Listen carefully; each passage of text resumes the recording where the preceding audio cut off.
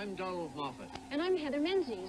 Logan's Run will not be on tonight. But stay tuned for the Charlie Brown special and the Fat Albert Halloween special. And we'll be back next Monday night.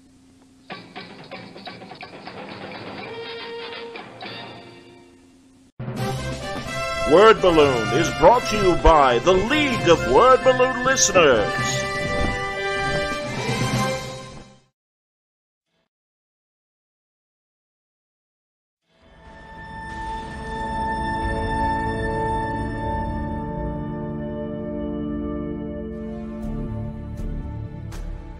This Superman portrait is really a send-up of the original Fleischer cartoon intro, where you saw a quick explanation of the destruction of Krypton, the rocket ship coming to Earth, and the pose of Superman with fists on hips, where he's kind of looking down a little bit. This is an exaggeration of that, where I'm getting my traditional kind of Alex Ross low angle looking up the body kind of shot, which again I'll credit to Neil Adams as an influence. This is really just connecting with the most fundamental kind of influence in my life from that cartoon shaping the way that I illustrate Superman. It also connects in ways I'd never even thought about when I was doing the piece with one of the most famous images that Steve Rude did in World's Finest of Superman, where he kind of recreated that Fleischer moment with his painted figure of Superman, and then I would spend the rest of my career pretty much doing what he did before me.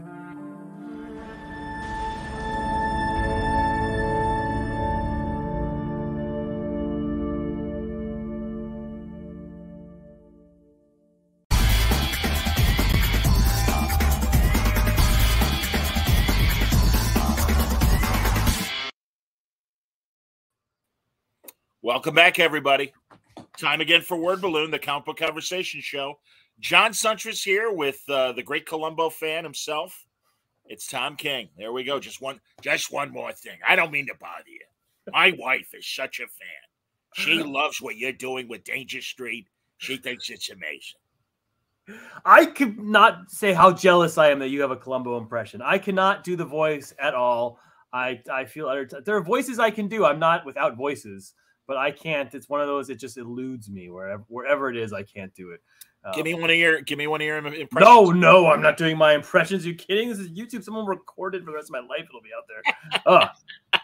Come on, man. No. That night, Fraction and I, he would do Orson Welles drunk, and I would do John Huston, and we'd talk to each other. Because he saw that Parmesan those outtakes of the Parmesan wine commercials. The French. I was one of those kids who I would do impressions of impressionists. So when I was in high school and I would do like Kevin Pollak's whole routine. I would do all those. I would do the very exaggerated Kirk with the and I wouldn't do actual impressions of anyone. I would do impressions of impressionists doing impressions. That's what I did. So I was a bad photocopy, really. That's how I learned, man. Anyways, it's nice to be here, John. Thank you for having me on. I've been listening to you now almost 20 years. My man, 18th anniversary, May 10th. Oh, we're so 18 old. years of Word Balloon. We are the oldest people on Earth, I think. We're the last ones. It's just you, us, and apes. Yes, indeed. Can I confess? And listen, I'm so glad that everyone's loving it. Always good to have a good new genre fiction show. I'm just zombied out. Honestly, I like Walking Dead was more than enough for me. I was never a big zombie person. I respected George Romero and Night of the Living Dead and all that stuff. But at the end of the day, I'm just like, I'm not, and Max Brooks in World War Z. But yeah, I'm just like, yeah, that's enough. People are saying wonderful things about it. I can't wait to go back to it. People say it's great. I paused it when there's a big death about 45 minutes into the first one. And it's an emotional death, especially if you're a certain kind of, if you're a parent, I think it's easy enough to say. And I just like, maybe not before dinner. It's one of those. Sure. And so yeah. I have to get over that hump and kind of go for it. It was one of, which is horribly depressing because all I do is write about horrible things happening to people. So I'm sure people throw out my comic books saying I don't want to read about Christopher Chance dying all the time. So I'm tumbling over rocks that I myself put on the path. Well, as we're on Columbo and Peter Beiser is making the point. He said Peacock recommended the first Columbo episode after they watched Poker Face. Wow, what a show! Spielberg directed it too. And Tom and I'm like, I wanted to save it for us talking on the air. I've not yet watched Poker Face. I'm hearing nothing but great things and Columbo comparisons. Yeah, I mean, I watched just the first episode, so I haven't watched. I think there's 3 or 4 out now. So I want to caveat that I think I'm the only one who didn't go gaga over it. But I did go gaga over because I did the exact same thing you did. I rewatched the first episode of Columbo, the Spielberg. I mean, it's well, it depends on how you count first episode because there's TV movies, but and yeah, that's just. I mean, it's utter brilliance. I directed so wonderfully, and the guy's in his 20s. It's amazing. I got my my links to the SAG screeners. I haven't watched Fabelmans yet, but I know that that's kind of based on Spielberg's early career, and I'm psyched to watch it, and I certainly will before award time and before I cast my ballot. But yeah, I am curious to see it, and I love that HBO Spielberg documentary about his whole career, and it's pretty cool. I mean, really, there's a guy, man, he's your fanboy that, you know, they couldn't get off the lot and finally, you know, pestered enough to get the gigs. Pretty cool. Yeah, absolutely amazing. But as for Poker Face, I watched it with my daughter, who's an old movie Columbo fan, and she got bored halfway through. Wow. Which, you know, it was all very well done. It's all very cool, and I love how they use the Columbo font, the same font I have on my shirt. But I think our expectations were too high. We need to kind of measure. It's, first of all, she has a superpower. Like that's in the preview. She can tell if anyone's lying. So that kind of changed. It's a very different show when someone has sort of a superpower. And I'm glad to hear that, because and you know, I was young enough that when Mrs. Columbo came on and Kate Mulgrew was doing it and stuff, I wasn't offended as I probably would have been as an adult. And I'm like, yeah, it's all right. And, you know, great, you know, offended. Well, you know what I mean? In terms of like they're trying too hard to make another Columbo, and certainly making her Mrs. Columbo was like, you know, and that's like Michael Burnham being Spock's sister. It's like, really? Although she existed, I suppose. But I always saw Mrs. Columbo as more contemporary of Falk, and probably, you know, as he even described her, a little round woman and stuff, you know, like, you know, not and again, forgive me, everybody. I don't mean to do whatever might offend. I don't mean it that way, but I just always saw her more as 5 minutes in. Exactly. Already. The Italian Defamation League will be contacting me. How dare you, sir? How dare you? All of our women are. No, I thought the show was very well made and very well acted. I think she would make an excellent Columbo, as Ben Blacker famously said on Twitter. Natasha Lyonne. I'm an idiot. I was like, I wish this was just an episode of Columbo. That's stupid. That's the stupidest thing anyone can say. And again, I'm tumbling over rocks. I made my own path. When someone reads one of my Batman comics, is like, I just wish this was a normal Batman comic, but I'm doing all this like crazy stuff where he's, kissing people and everything. So I totally understand that this is an unfair criticism of a very good show, and I apologize. Well, I'm going to get to a couple questions right away because people are asking, and it's funny. First of all, Mike Blacklist said that last page of Human Target 9 works so well being read in a Columbo voice. But also, let's get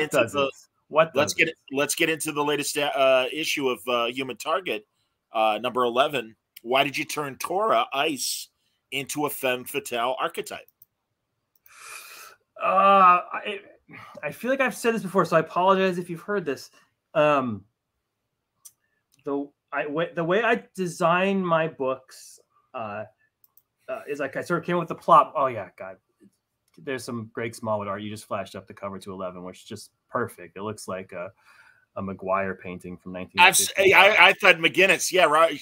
Greg's channeling his inner Robert McGinnis, no question. Yeah, or McGinnis. Yeah, just so brilliant. I just signed off on issue 12. I am done with Human Target for the first time in 2 years. Started this thing 2 years ago, and this journey just ended, which is literally today. Greg and I signed off on the final issue. Wow.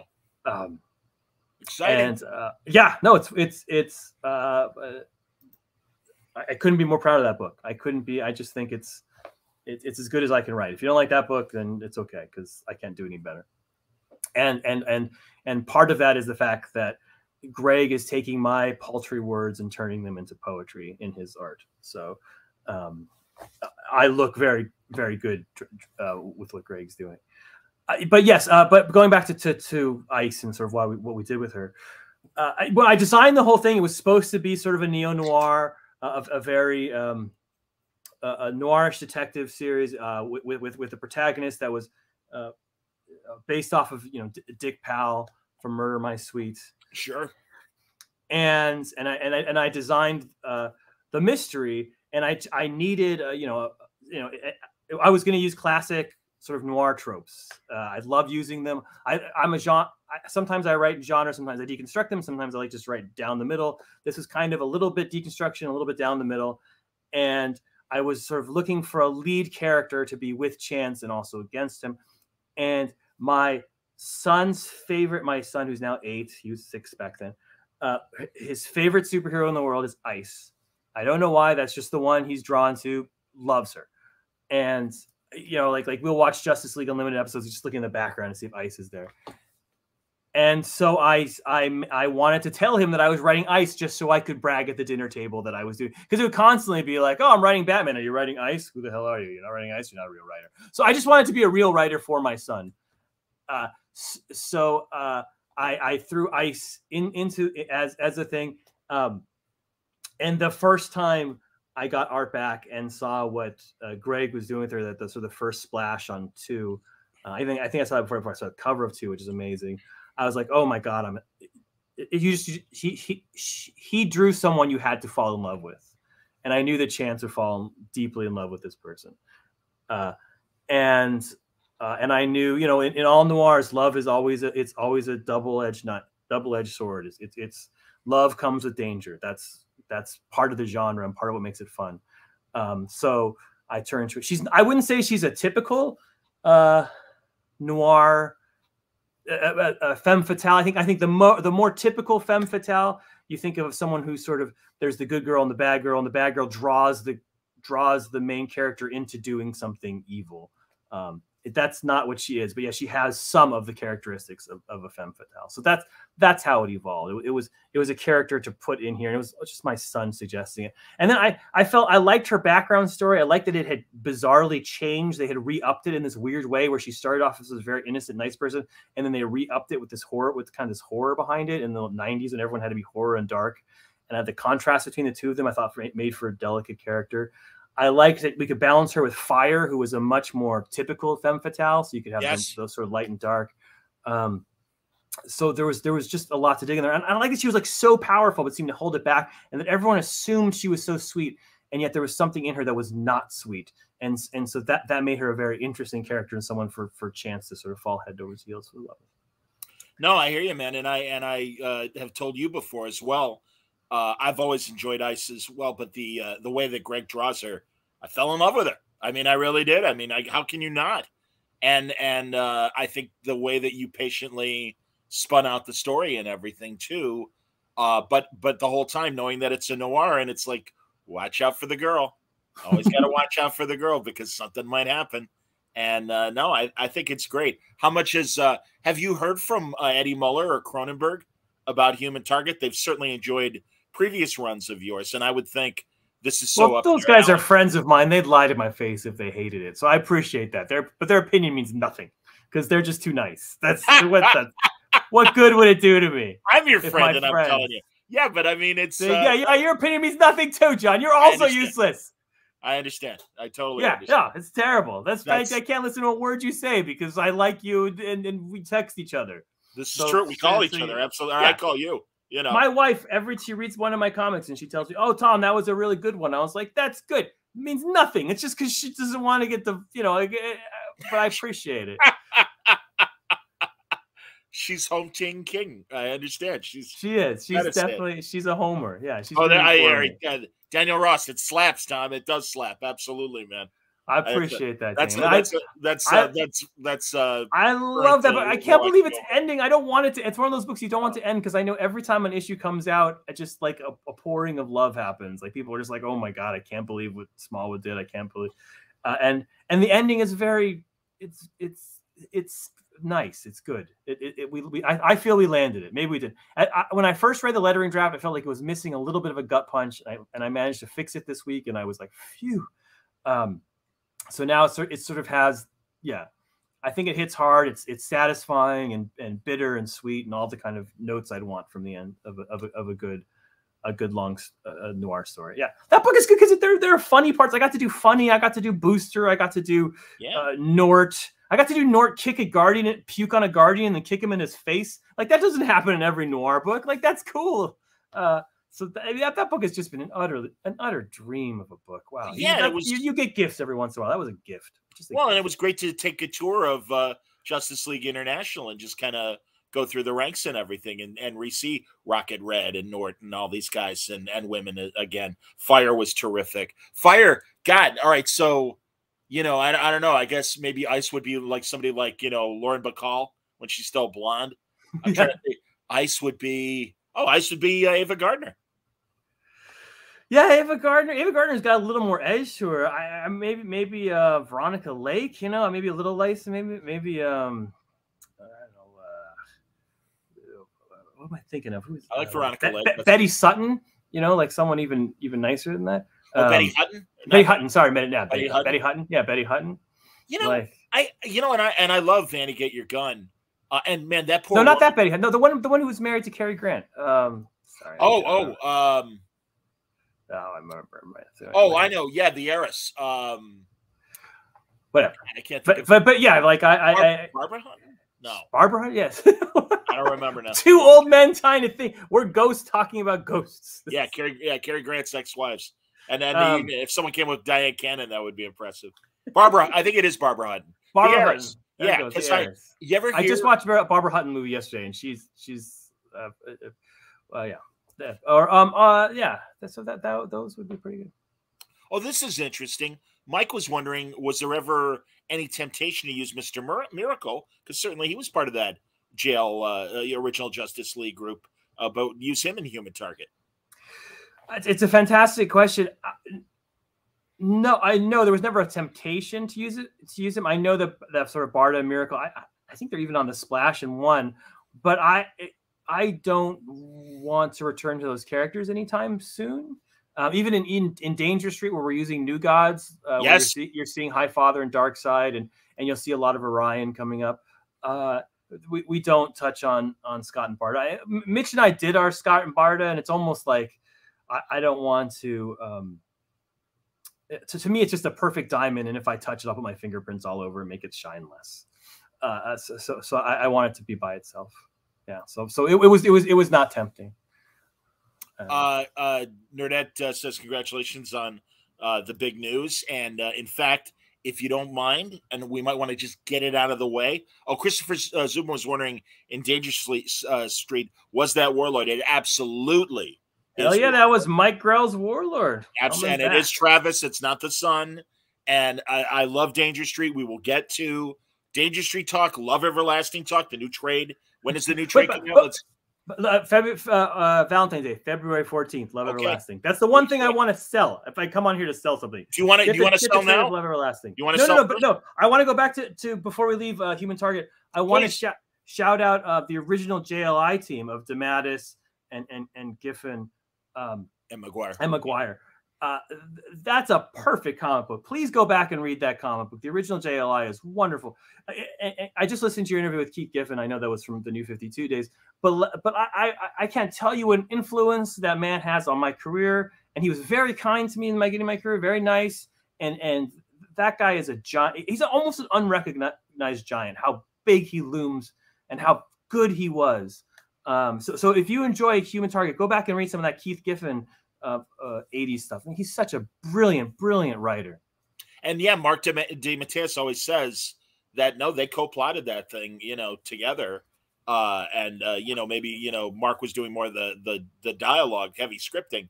But Keith, go back to Legion of Superheroes and his 5 years later arc. I think brilliant creator. I'm just bummed, and I get it.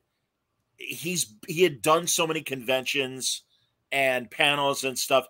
And I think he's still good to fans on a one-on-one basis, but he doesn't want to be bothered anymore. and that's why I'm thrilled I got him when he was still willing to talk. Well, Keith has had. I mean, I don't think this is a secret. He's had some health stuff, so he's putting him. You know, he's dealing with that stuff. But there was no better person on a panel than Keith Giffen. If you were on a panel with Keith Giffen, just surrender. Let him take over. Why even raise up? He was the best panelist I've ever been on. The biggest laughs, the funny. Keith, oh man, I probably told all these Keith Giffen stories. I'm going to tell him Go again. For it. Do it. Keith, I was on a panel with Keith once, and they asked him, how did he do Legion of Superheroes? He said, and Paul Levitz was also on the panel, and they were sitting next to each other, and they hadn't worked together in 30 years or something. And he goes, I would go into New York, from Jersey. Paul would give me the script. I'd take the bus home. I'd read the script on the bus. I'd throw out the script. I'd go home. Maybe I'd have a few. What I remembered, I drew. What I remembered, I drew. Wonderful.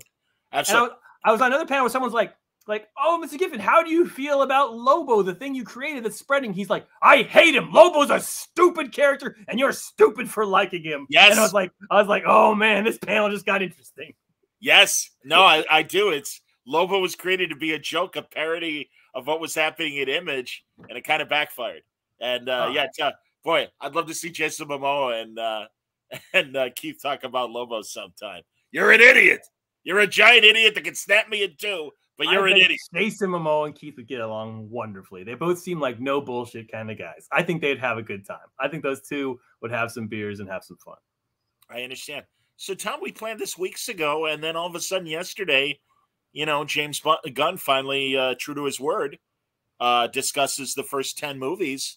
It's been a weird few days, John. It's been weird. It's been weird. I bet, buddy. And no, we're all excited here. I'm going to put it up. There it is. Boom. There's the slate, just like the Marvel movies and TV.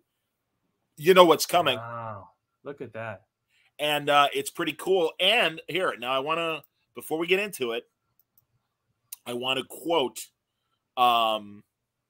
James Gunn and what he said to the IO9 people. Where the hell is it? Where the hell is it?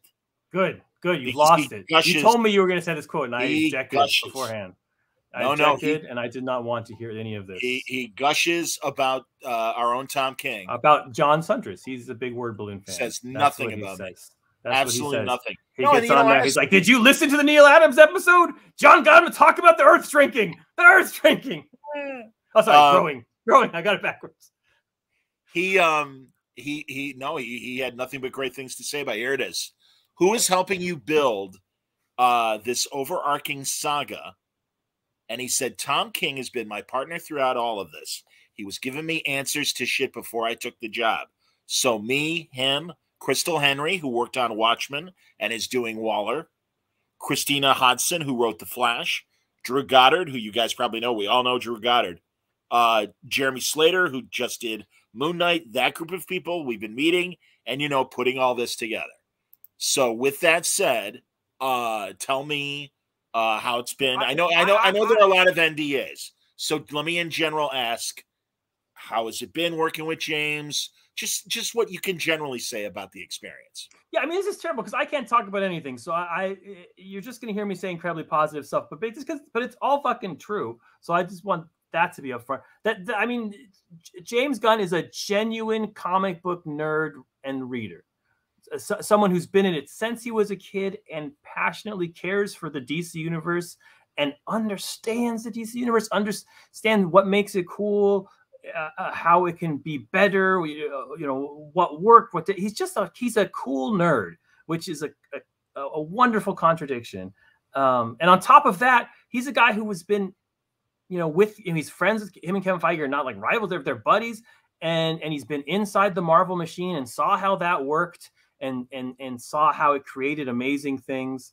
And I mean, the stone, the Infinity Stones debuted in Guardians of the Galaxy. I mean, it started with a movie that he wrote and directed. So it's been an utter joy working with him. And yeah, I have nothing but positivity. Of course, you're going to assume I'm going to say that because that's what I would say, but it's actually honestly from my heart true. It's when I was growing up, we read comics in secret. You know, we got kicked in the face if you had comics in your backpack. You weren't cool. The bullies would make fun of you. It was something you sort of kept to yourself, that you were reading comics. And as I got older, more of us, so many brave people. I was not one of the brave people, but other said, no, comics are awesome. And they came out and they said, wait, being a nerd is awesome. And I joined that bandwagon. And it's so cool to see people who live that life, who were nerds from day one, now projecting that love onto such a big screen. And he's I mean, the best way to say it is that James Gunn is one of us, and it's going to be awesome. Well, that's great. And I knew once Patrick Schumacher was teasing him in a good way in the Harley Quinn animated series. And I asked him about it, and he's like, "Oh no, James loved it," and I assumed as much too. And again, you could tell from his movies. As someone else said, Peter Beiser said, "Happy to see your talent is seen in wide and far." Tom, you get it. James Gunn gets it, and it's pretty obvious. So I think that's terrific. Now I do have to ask, just in terms of, because obviously it's part of the slate of projects. It's what a wonderful thing that Woman of Tomorrow, your wonderful Supergirl arc, with now I'm going to say her name wrong. Is it Bilquis Evely? The world says Bilquis. My understanding is that it's Bilquis. That would make sense. Bilquis. I want to say right, Bilquis. I apologize, but what a great story! And now she's call me and be like, Tom, no, you're way off. like Mitch calls me after every interview and I do his name wrong. Garrett's. Yes. But is it Garrett's? Is it Mitch? It's Garrett's, right? It's Garrett's, yeah. Garrett's. All right, I thought so. Okay, there you go. Or Olivier Coipel, and it was great because we had dinner one night after a C2E2 day, and he's like, "It's Coipel," and I'm like, "Good. I don't want to call you Coipel." Oh my God, it's Coipel. I didn't even know. Well, it's Michael Hanin.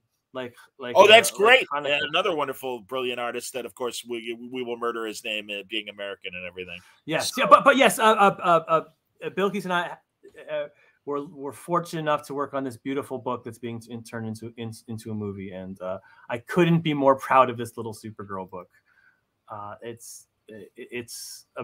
Oh, someone's put up a comment here. What I love about James's writing is he knows how to use comedy to enhance the drama. He doesn't forget to make stories fun, but he knows how to make us care. Yeah, that's you care about the characters. Absolutely. Yeah. Well said. No, Mike. Very good. I watched Guardians with my kids, and I have an 8-year-old and I have a 14-year-old, and they both loved it. And that's, my cynical 14-year-old who doesn't want to like things, and my wonderful 8-year-old who gets bored by anything that's not flashing lights. They both, so it's like it's a multiple level thing. That's what you have to do with great movies. Well, about James Gunn, I love the holiday special. With Kevin Bacon. That's awesome. And listen, Kevin can sing, and there was a nice ballad at the end of the thing. But the old 97s doing, I don't know what Christmas is, but Christmas time is here.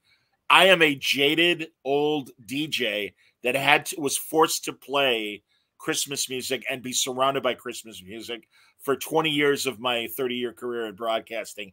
And I hate Christmas music. You hate Christmas music? Oh my God. I hate Christmas. I love Christmas music. That's my one exception. My one exception is A Charlie Brown Christmas, because that is just beautiful jazz music and really very pretty music. So that is my one exception. I now have a new exception because the old 97 song at the beginning of the Guardian special is hilarious, and it's a great power rock song. And I used to see the old 97s in the 90s all the time when I worked for the rock station here, WXRT. And I'm like, oh my God, that's the old 97s. That's fantastic. And it is my favorite current Christmas song, and I love it. It killed me. Very, very funny. It went immediately on my Christmas playlist, which is very long and gets played over and over in my house. Much to my kids.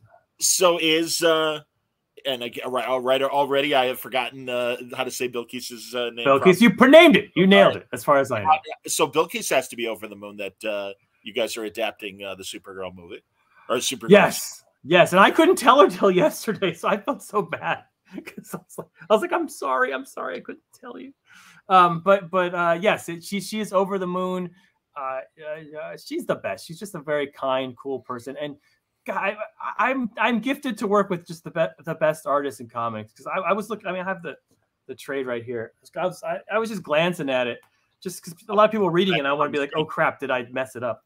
And the art is stunning. I mean, even that one image, that final image. I mean, I had nothing to do with this cover. Like literally, I didn't. What do you want on the cover? I think I was even asked. So, but like that's exactly that moment where she's utterly lost right before she gets up, and it just captures it both in her face, but while doing these, these backgrounds that are from 50s and 60s, 70s sci-fi, and so it goes from the abstract to the exact in one image. I mean, it's just amazing. And the colors are by Matias Lopez, who one of the best colorists in the business, and nobody colors Bilkis better. So yeah, this is another, much like Human Target, this is an art book that has some of my words on it. It's wonderful. It's just a brilliant, brilliant book. Well, you've always had that touch, man, when it comes to your stuff. And I think that's wonderful that, you get great collaborators. And we mentioned Mikel Yanin as well in that list. And Mitch, great stuff. It's hard to start like pointing out what other people did, because at some point you sound like you're giving an Academy Award speech and you're actually like trying to point to yourself. But I do what I like that book began as me pitching a Lobo Supergirl book. And it was my editor, Brittany Holster and Jamie Rich, who were like, no, take Lobo out and make Supergirl the Rooster Cogburn character. And so like it wouldn't exist without Jamie and Brittany. And also the best issue in their issue 6, I turned that issue in and it was crap. And they told me to rewrite it, which is a hard thing to tell a writer who's as stubborn and arrogant as I am. And I threw out an entire issue. I was grumbling and cussing, and I rewrote it. And now issue 6 is the heart of the whole thing. So not only is it drawn beautifully, colored beautifully, but the editors of that book made that book. It's one of those that survives because of Jamie and Brittany. I'm just got the best collaborators ever on that thing. I hear you, man. Radium Theater Productions. But the letters by Clayton are terrible, so that's the one guy I leave. Clayton's the best letter in the business. I only work with him. I just feel bad because I torture him. Supergirl Woman of Tomorrow, Radium says, is probably the most beautiful book I've ever read. Magnificent art and colors. Can't wait for an absolute or original hardcover. Yeah. Well, or maybe an oversized hardcover, because he said OHC. I'm not Chris Marshall. I'm not hip on my various beyond original graphic novel and some other obvious acronyms for comic book publishing. So I'm assuming OHC is oversized hardcover. I mean, just to, I don't know, brush some dirt off my shoulder. I mean, when Brittany, the editor, and I first, got together, like, people like, you can't have 12 issues. It's 8. Nobody wants to buy Supergirl. Can't have a hardcover. Nobody wants to buy Supergirl. Today, it's the #1 best-selling graphic novel in the country. Brittany was editor. Supergirl has power, man. She's awesome. She's an awesome character. She has real legs, and she's really cool, and she's different than Superman, but she has that hope stuff, but she has this sort of trauma and difference because she grew up on Krypton. It's an absolute wonderful character. And it's wonderful that she's shining in this way. Completely agree. And it's funny, when I was looking for what to grab for a cover, I'll go online and cut and paste and everything, and do that. And I went to eBay, and it was so funny because, yeah, man, I think a lot of those key issues are sold out. People were selling them just for regular price, and now all of a sudden that series is 8 key issues that I think people are going to say collectors are going to have to grab that before the movie and stuff. That's wonderful. And it's funny that book, it didn't sell that well in single issues, but there were just a few people online who were touting it over, and who had read it and kept bringing it up. And those people have, I mean, I said this on Twitter, but like that was a book that could have easily been lost. And the reason it wasn't lost is because the fans came and picked it up and shouted. That's not the first time it's happened. They did the same thing happened with Omega Men. The same thing happened with Vision. So absolutely stunning. It was a fan saved book, so it's great. No, that's awesome. It's nice when the fans win. It's nice that we have good guys win every once in a while. That's good. Every now and then. Absolutely. I agree with you. Jared wanted to know anything you can tease about the Batman Brave and Bold coming soon. The comic book, not the movie. Whew, I was like, no, the movie I could tease nothing. What can I tease? It's a completely unoriginal idea. I've done a lot of original ideas. This won't be one. That's the film. I'm talking about the comic book. No, I realize that, but I just have it as a brave and bold image. Yes, but go on. So Damian will not be. No, but not in the comic book. No, this is a Joker Batman story. You've seen 1,000 Joker Batman stories. This is another one. It's something you've seen 1,000 times. It's Joker Batman in the beginning of their careers confronting each other.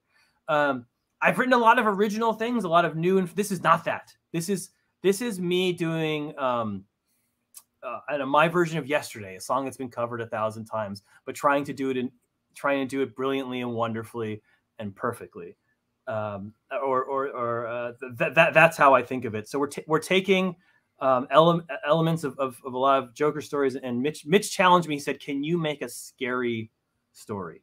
Like, that's all I want. I want to be scared by a comic." And we're coming off of this Riddler story we did, which was very dark and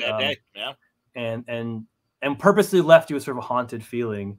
And so this is kind of a parallel to that. It's where Riddler was all very controlled and planned. This is chaos and blood. So yeah, it's pure. Like I said, sometimes I deconstruct things. Sometimes I run straight down the middle. This is a straight down the middle Joker Batman story, told as well as I can. I like to think of it like sometimes chefs cook very elaborate things and you judge them by the incredible components. And sometimes a chef is just like, here's a steak. People have cooked fillets for 4,000 years. Here is my version of that. There's very little mistakes that can be made because there's very little that this is my version of just a perfect, 7-ounce fillet that's going to melt in your mouth because it was cooked with incredible detail and care. Excellent, man. No, that sounds great. Lewis Headache wants to know, will there be, and I would imagine it's a foregone conclusion now that the movie has been greenlit, will there be a deluxe edition or hardcover of Supergirl Woman of Tomorrow? He bought the trade paperback. He's surprised there isn't a hardcover. All I can say is I hope so. That's beyond my pay grade. I texted them today because it's sold. A lot of stores were DMing me that it's sold out at the stores. So if you get your comic book stores quick because it's gone, and it's gone from Amazon now. So it's going to be expensive on eBay. So get to your comic book stores, get those copies that you can, and spend some money in the stores. And I texted DC today to hopefully get them to print a new version of it, so that we can get more copies in the hands of more comic book stores so they can sell them. Zach wanted to know if Brave and Bold is going to be ongoing or a limited series. It's a 4-issue series. Hopefully at the end there's going to be a bunch of trade options for how we do One Bad Day. You can buy just the individual issues as a trade. You can buy the whole thing as a trade. You can get this, but we're also going to try to do a trade that'll be One Bad Day plus these 4 issues. So it'll be, because One Bad Day is 3 issues, so it'll be like 7 issues. So it'll make a good kind of horror trade for Mitch and I to follow all the hopeful, wonderful, soft stuff we did with Mr. Miracle. Now here's the other side of that coin. Yeah, it's 4 issues. Each issue is 24 pages, and Mitch is drawing them right now. He just sent me a page. Have I said enough good things about artists yet? But you might have noticed that Mitch never stops leveling up. I've worked with him since Sheriff of Babylon 8 years ago. Every single project we do, he just levels up another level. And I don't know what the sky is on this. I assume at some point they'll ask him to repaint the Sistine Chapel when he's 60 years old. They'll be just like, "Oh, you've leveled up. Now you got to go over Michelangelo."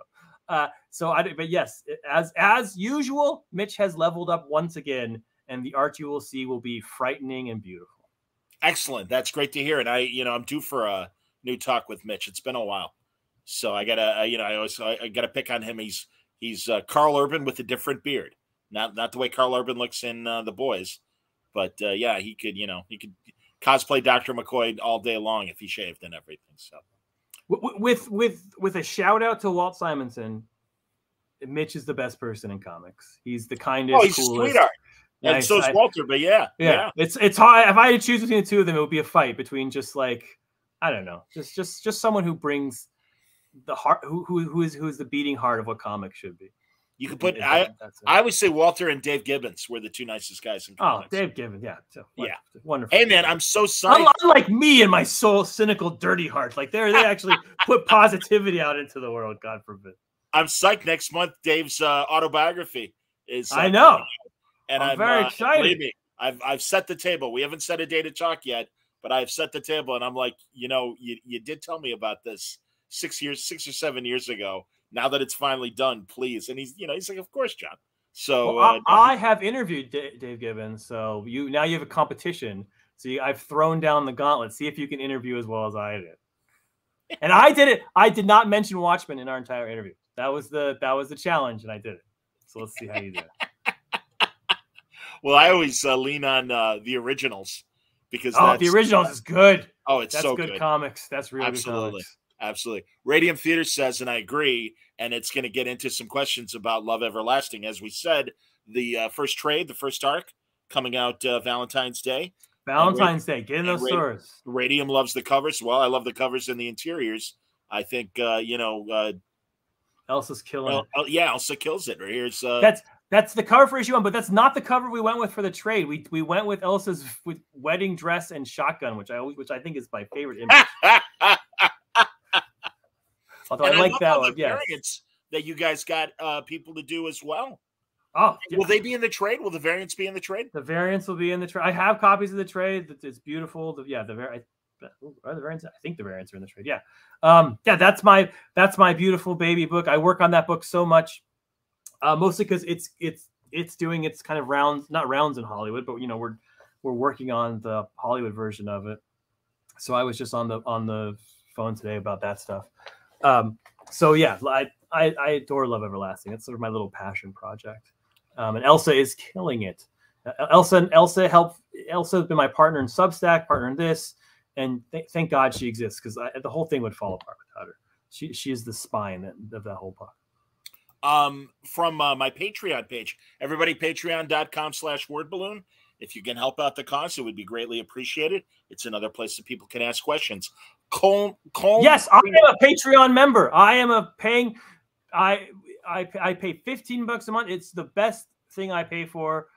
You are well worth it, of course. I definitely listen to you more than I watch Netflix, and Lord knows how much I pay for Netflix because they raise it every week. So who knows? That's true. That's true. I just paid my yearly Amazon Prime fee, and I'm happy to do it. Great programming and stuff. But Colm wants to know, can you give us updates for the plans of Love Everlasting with Substack moving to a freemium model? Will future issues be released digitally? Yeah, no, we're not doing the free on the Substack anymore. It will just be the printed issues and image. So the Substack will just be newsletters, and this is why we didn't want you to pay for it, because it's not that exciting.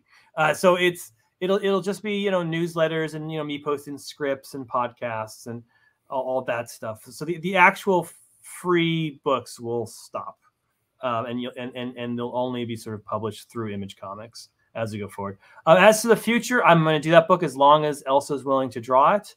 If Elsa wants to take a break, and so we'll take a break. If not, we won't. It's very Elsa dependent to sort of the future of that book. I have stories for eons to tell, especially now that we're doing the TV stuff where you have to, work very hard on creating an entire huge backstory. And so, I had to do a ton of world building. So yeah, I have stories just forever and ever. I just wrote issue 11. So we're doing the next arc after this. After the second arc is a 3-issue arc. So I have 2 more to write in that 3 issue.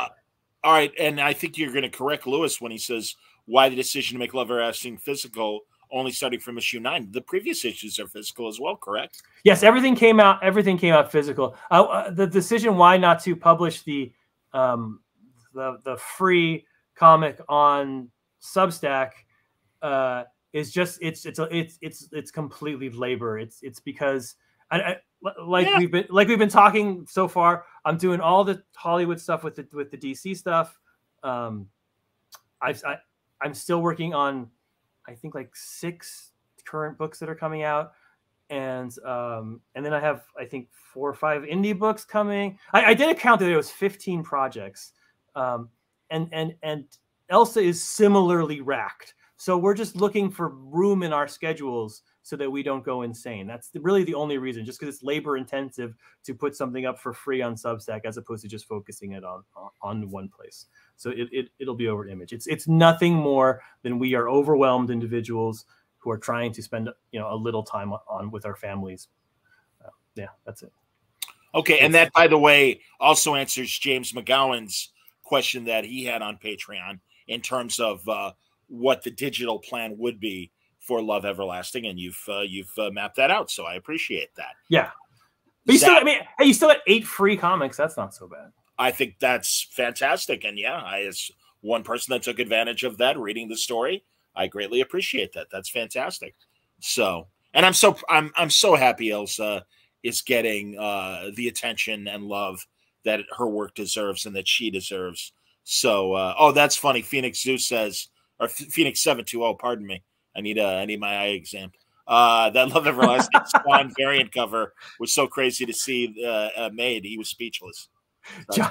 Josh Williamson was laughing at me because my nerd as a little guy, and I was a little guy, geez, but when I was like 13, 14, I was Marvel and DC religiously. Like I did not read any indie. The only indie comics I basically read were ElfQuest. Sure, great.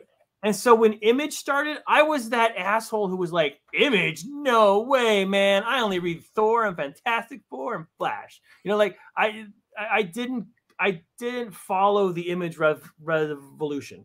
And then when it sort of launched and became bigger where I might be cooler, I was suddenly 15, 16 and I had to pay for gas and go on a few dates or something. And suddenly I didn't have money for comics. So I missed Spawn. I just missed it. It went past me.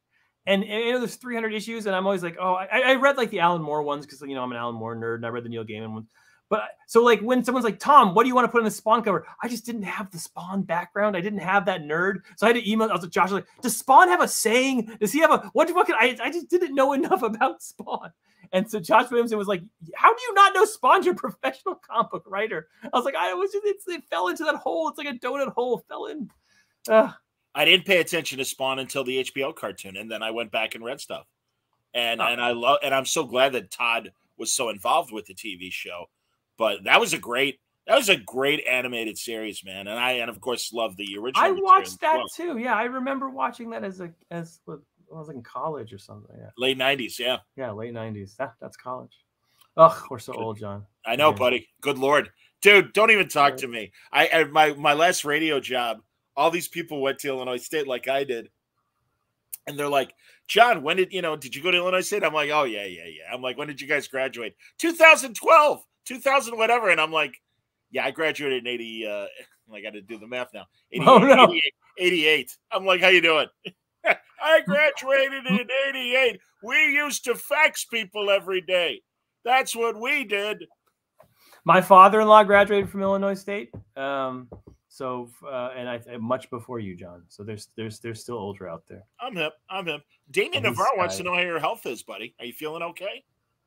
Oh, Are you struggling with anything right now? Oh, how is my health? What does he know that you don't know, Tom? Yeah, what do I know? Where's my hypochondria? What does he know? No, my health is generally good. I mean, I could always use to lose a few pounds, as has been true since I was 5 years old. So I'm always on some sort of diet or exercise routine.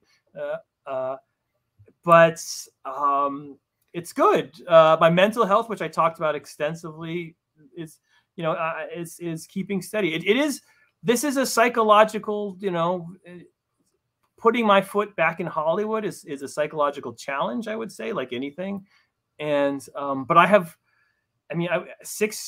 2016. So that's 7 years ago or something. Wow. Was when I had my panic attack and sort of went through, and I really did. I want to tell people who were there, who I was as low as you could go. Like I was, I remember I had a panic attack in, I went to New York to meet with some Hollywood person, and I had a panic attack in Grand Central Station and ended up shoving myself into a toilet stall, just looking for some place I could be quiet and alone and freak out. And you're in Grand Central Station, which, the bathroom in Grand Central Station is not the cleanest place in the world. And I was just like, that was my safe space. And I was just shaking because I could not get control of my nerves. But through, through therapy, I was on meds for a while. I'm off. I've been off those for many, many years. Therapy and learning coping mechanisms, doing stuff like exercise. The walls that I built, or I don't have to call them walls, but like the mechanisms I put in place are holding, and I'm not freaking out. And I'm finding ways to sort of to deal with all of this. Thank God. So knock on every piece of wood that I can. Good, man, because listen, we're all thrilled for you about these new opportunities that are coming from Gone, wherever else. And we hope that you're enjoying it. And I mean, we talked about enjoying it. No. There's no joy in any of it. No, that's not who I am as a human being. I understand. I totally understand. So someone was congratulating me, like, congratulations. And I was like, you're congratulating me for getting up to bat in front of an audience of hundreds of thousands of people. You congratulate me after I get the hit. I haven't actually put the bat on the ball yet. I'm right here ready to strike out. That's how it feels. Stop. I hear you, buddy. Ben Kaiser Music wants to know, was there a series that felt the most cathartic to write for you so far? Mr. Miracle, I mean, we were just talking about all the mental stuff. Mr. Miracle was a direct result of all that stuff. That felt very, very cathartic to write in the end. Funny as it is, Rorschach, which was at the height of the pandemic when the world just seemed to be utterly melting around us, to write something that was like a 70s political thriller about the world's melting, which ended, no offense, but ended with the guy slicing an evil politician's throat open. Yeah.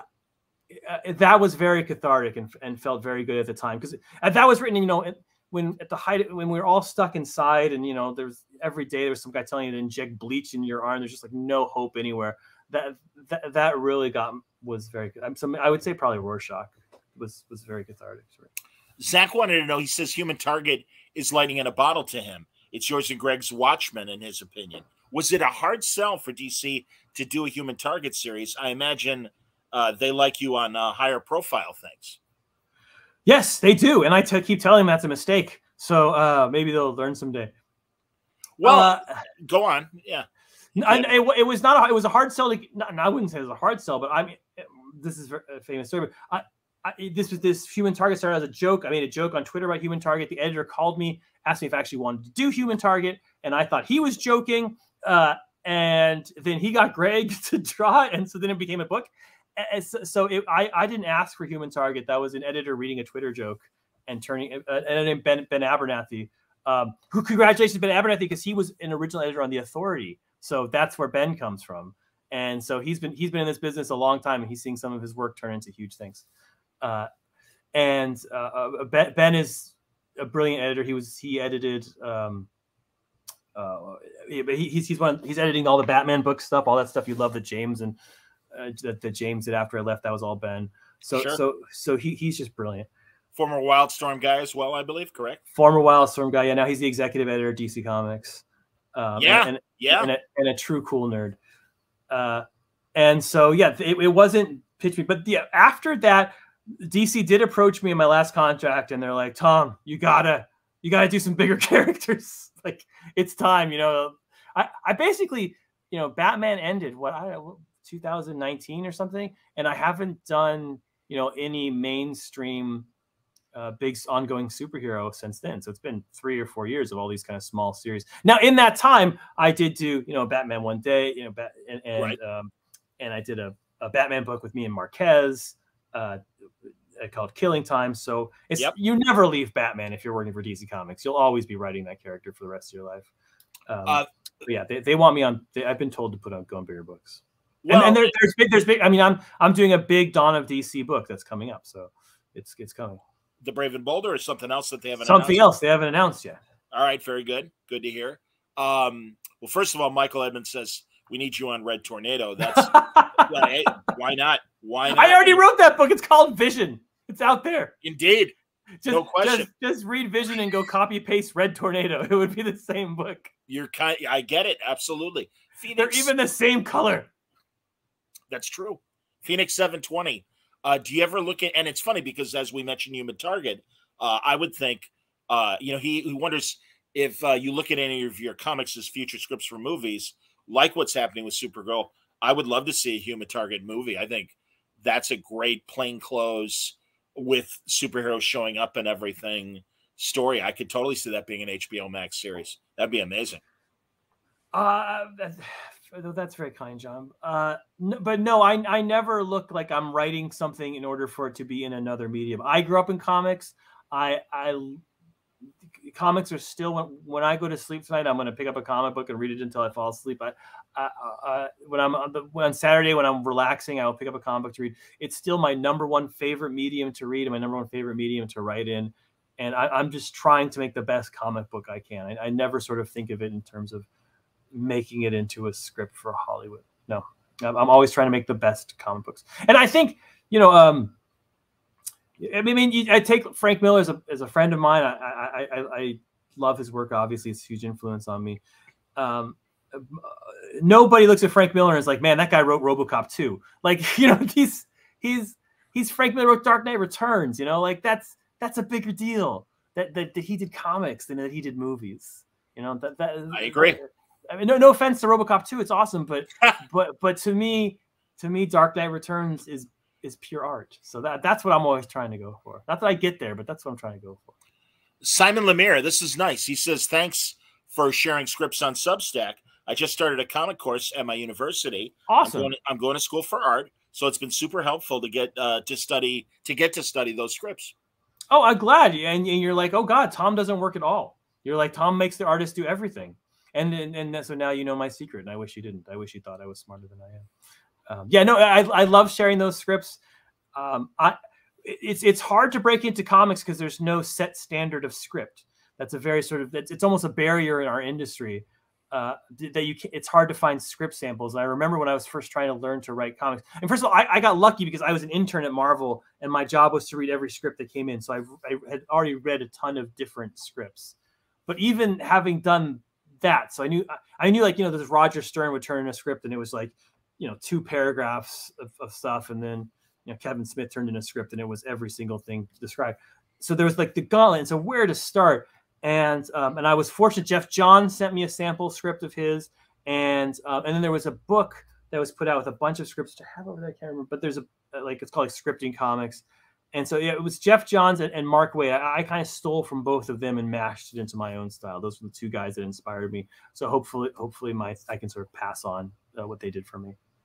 That's really cool. Now I understand DC wanting you to do more mainstream stuff, but I think something like Danger Street is so great, and also the opposite of Main Street stuff. Well, but very opposite, and I love it. But then again, you had the opportunity to reinforce, and I don't know what works as far as trademarks, or I know in the past sometimes even putting a character on a cover to maintain the copyright or whatever for a character to exist. I remember that's how I broke into comics, John, because I broke in. My first thing was on Time Warp. The reason they're putting out Time Warp is so they could keep the title. There you go. Time Warp anthology, and that was my first work. Me and Tom Fowler doing a story in there. There you go, man. God bless those copyright books. Absolutely. And I'm loving this story. And we mentioned Warlord earlier. Travis Morgan, it's always great to see him. Metamorpho, it's great to see this version of Starman 2, and everybody. The dingbats from Danger Street was a great way to start things off. Dr. Fate's helmet. It is this incredible, weird story that I'm really enjoying. I think it's terrific. Thanks, man. That's my baby. I can't believe that book exists. I'm sure they'll never let me do it again. Well, maybe with Supergirl selling, they'll let me do it again. But that was, I mean, I literally was. I have the trade here. I got sent this book in my comps, which is the first issue specials hardcover. Oh yeah, the classic, absolutely on the shelf. Got some Walter Simonson right there. Yes, indeed. And I thought it was the strangest thing I'd ever read because I know so much about DC history. I never heard of this first issue special thing. It's kind of a buried history because it wasn't very good. And I read the whole thing and I was like, how amazing are comics that like Jack Kirby could create something as bizarre as the Dingbats of Danger Street, and it lives next to Mike Grell creating something as weird as the Warlord, and that lives next to something as awful as Simon creating something called the Outsiders. Not that Outsiders, but a much worse Outsiders. Next to Jerry Conway redoing the New Gods and doing something called Codename Assassin, which has got to be one of the worst names of a superhero ever. But I was like, how do they all live? And then all of that, all of that and crazy stuff. And then at the very center, there's a story by Kanigher and Rosenberger about Lady Cop, which is an attempt, a very 1970s attempt at feminism by two very old dudes who were clearly not ready for 1970s feminism, but doing their best. They were doing their best, and how could all these live together in the same world? And at that time, I was watching the Fargo TV show, which I adored. And it was like, oh, the next season's going to be out in another 10 years because you got to do Aliens first. So I was like, I'm going to do the next season, but I'm going to do them with these characters. And so that's how it began. I was like, and that was a challenge because I did a team book with Omega Man, but besides that, I usually do these kind of one character studies. Yeah. And to look at this, which it wasn't just the 13 first issue specials, because some of them were team books. So it was 24 different characters that were all going to be in the same book and not on the same team, but all sort of colliding with each other in almost like in a weird way. It seemed like the biggest challenge ever. And that's when I turned to Jorge Fornes and apologized and said,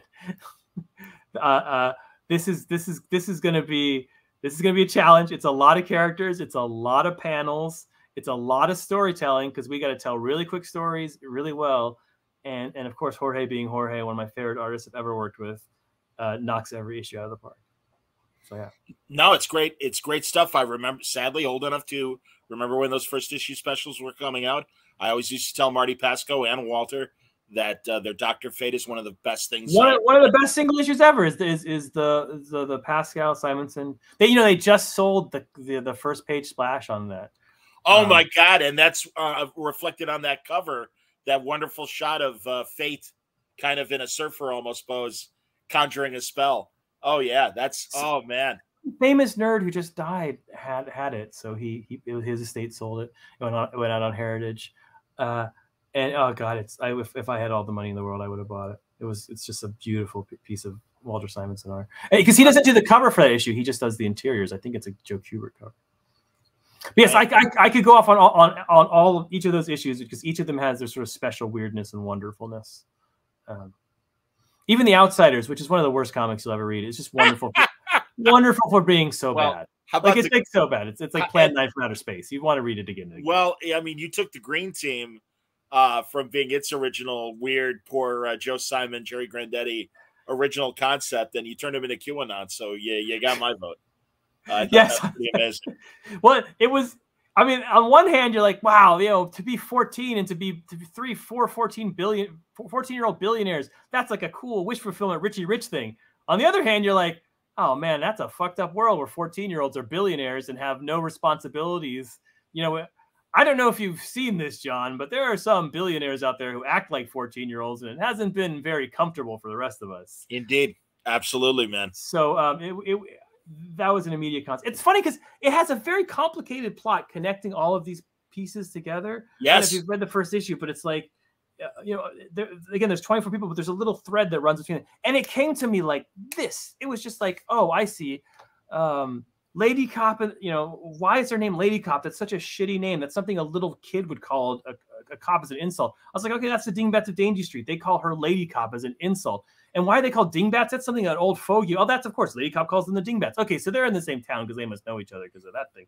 And then I was like, what else? What else happens? What's happening in this town? I was like, how about there's like some superheroes and they're trying to do something. They're trying to join the Justice League and they need they need to kill Darkseid. Okay, that's the New Gods. I got that.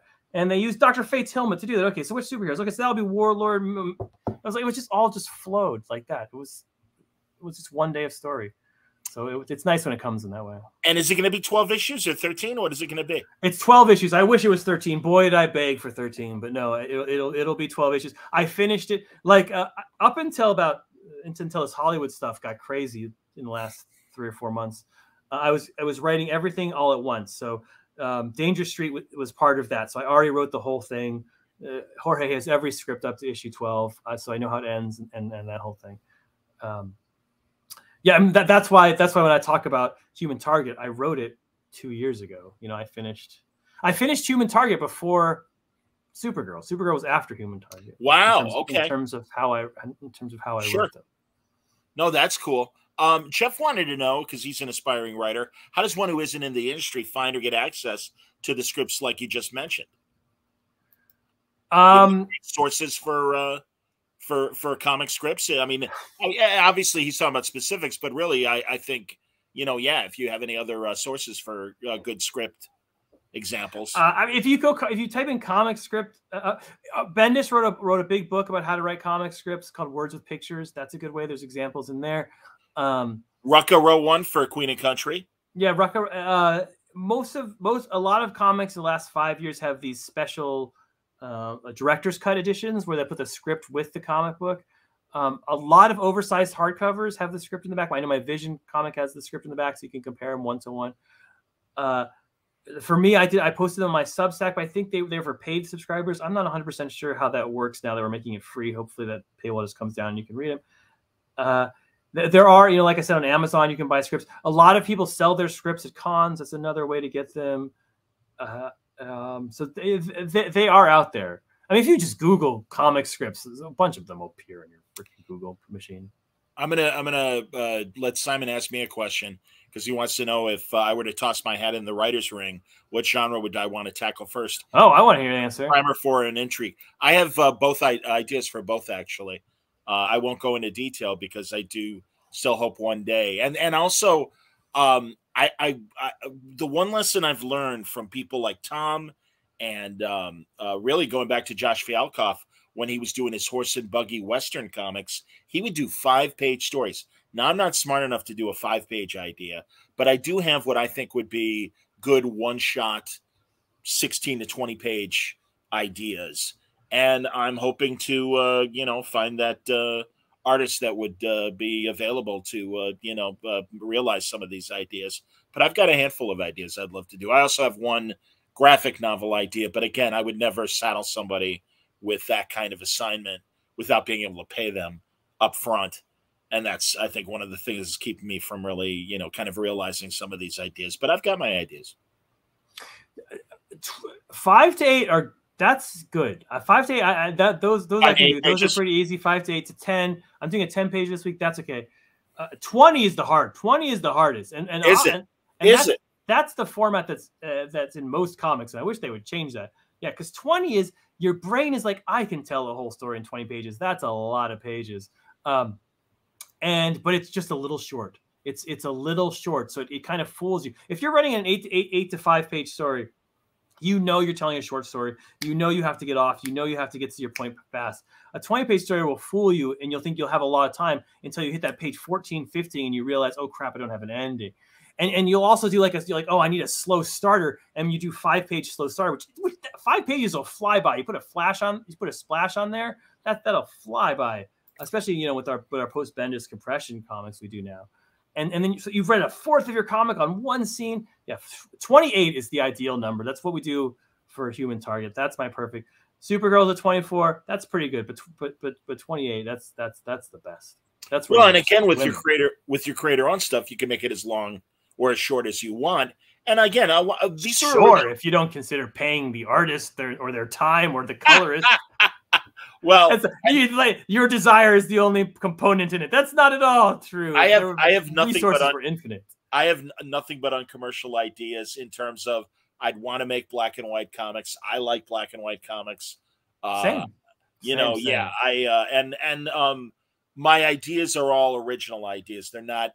I guess I do have, being a boxing fan. I have a Wildcat idea that I would love to realize sometime. Oh, I would set it in the 50s and have people like Jim Gordon and Perry White and Roy Raymond, the TV detective, all show up in the story as well. So that's my one mainstream idea that is bubbling underneath the surface. But no, what I envision would be like an anthology of short little ideas, little stories and stuff. And again, and the same kind of influences that Tom has, where as opposed to noir movies, old time radio really emulated the movie product of its era.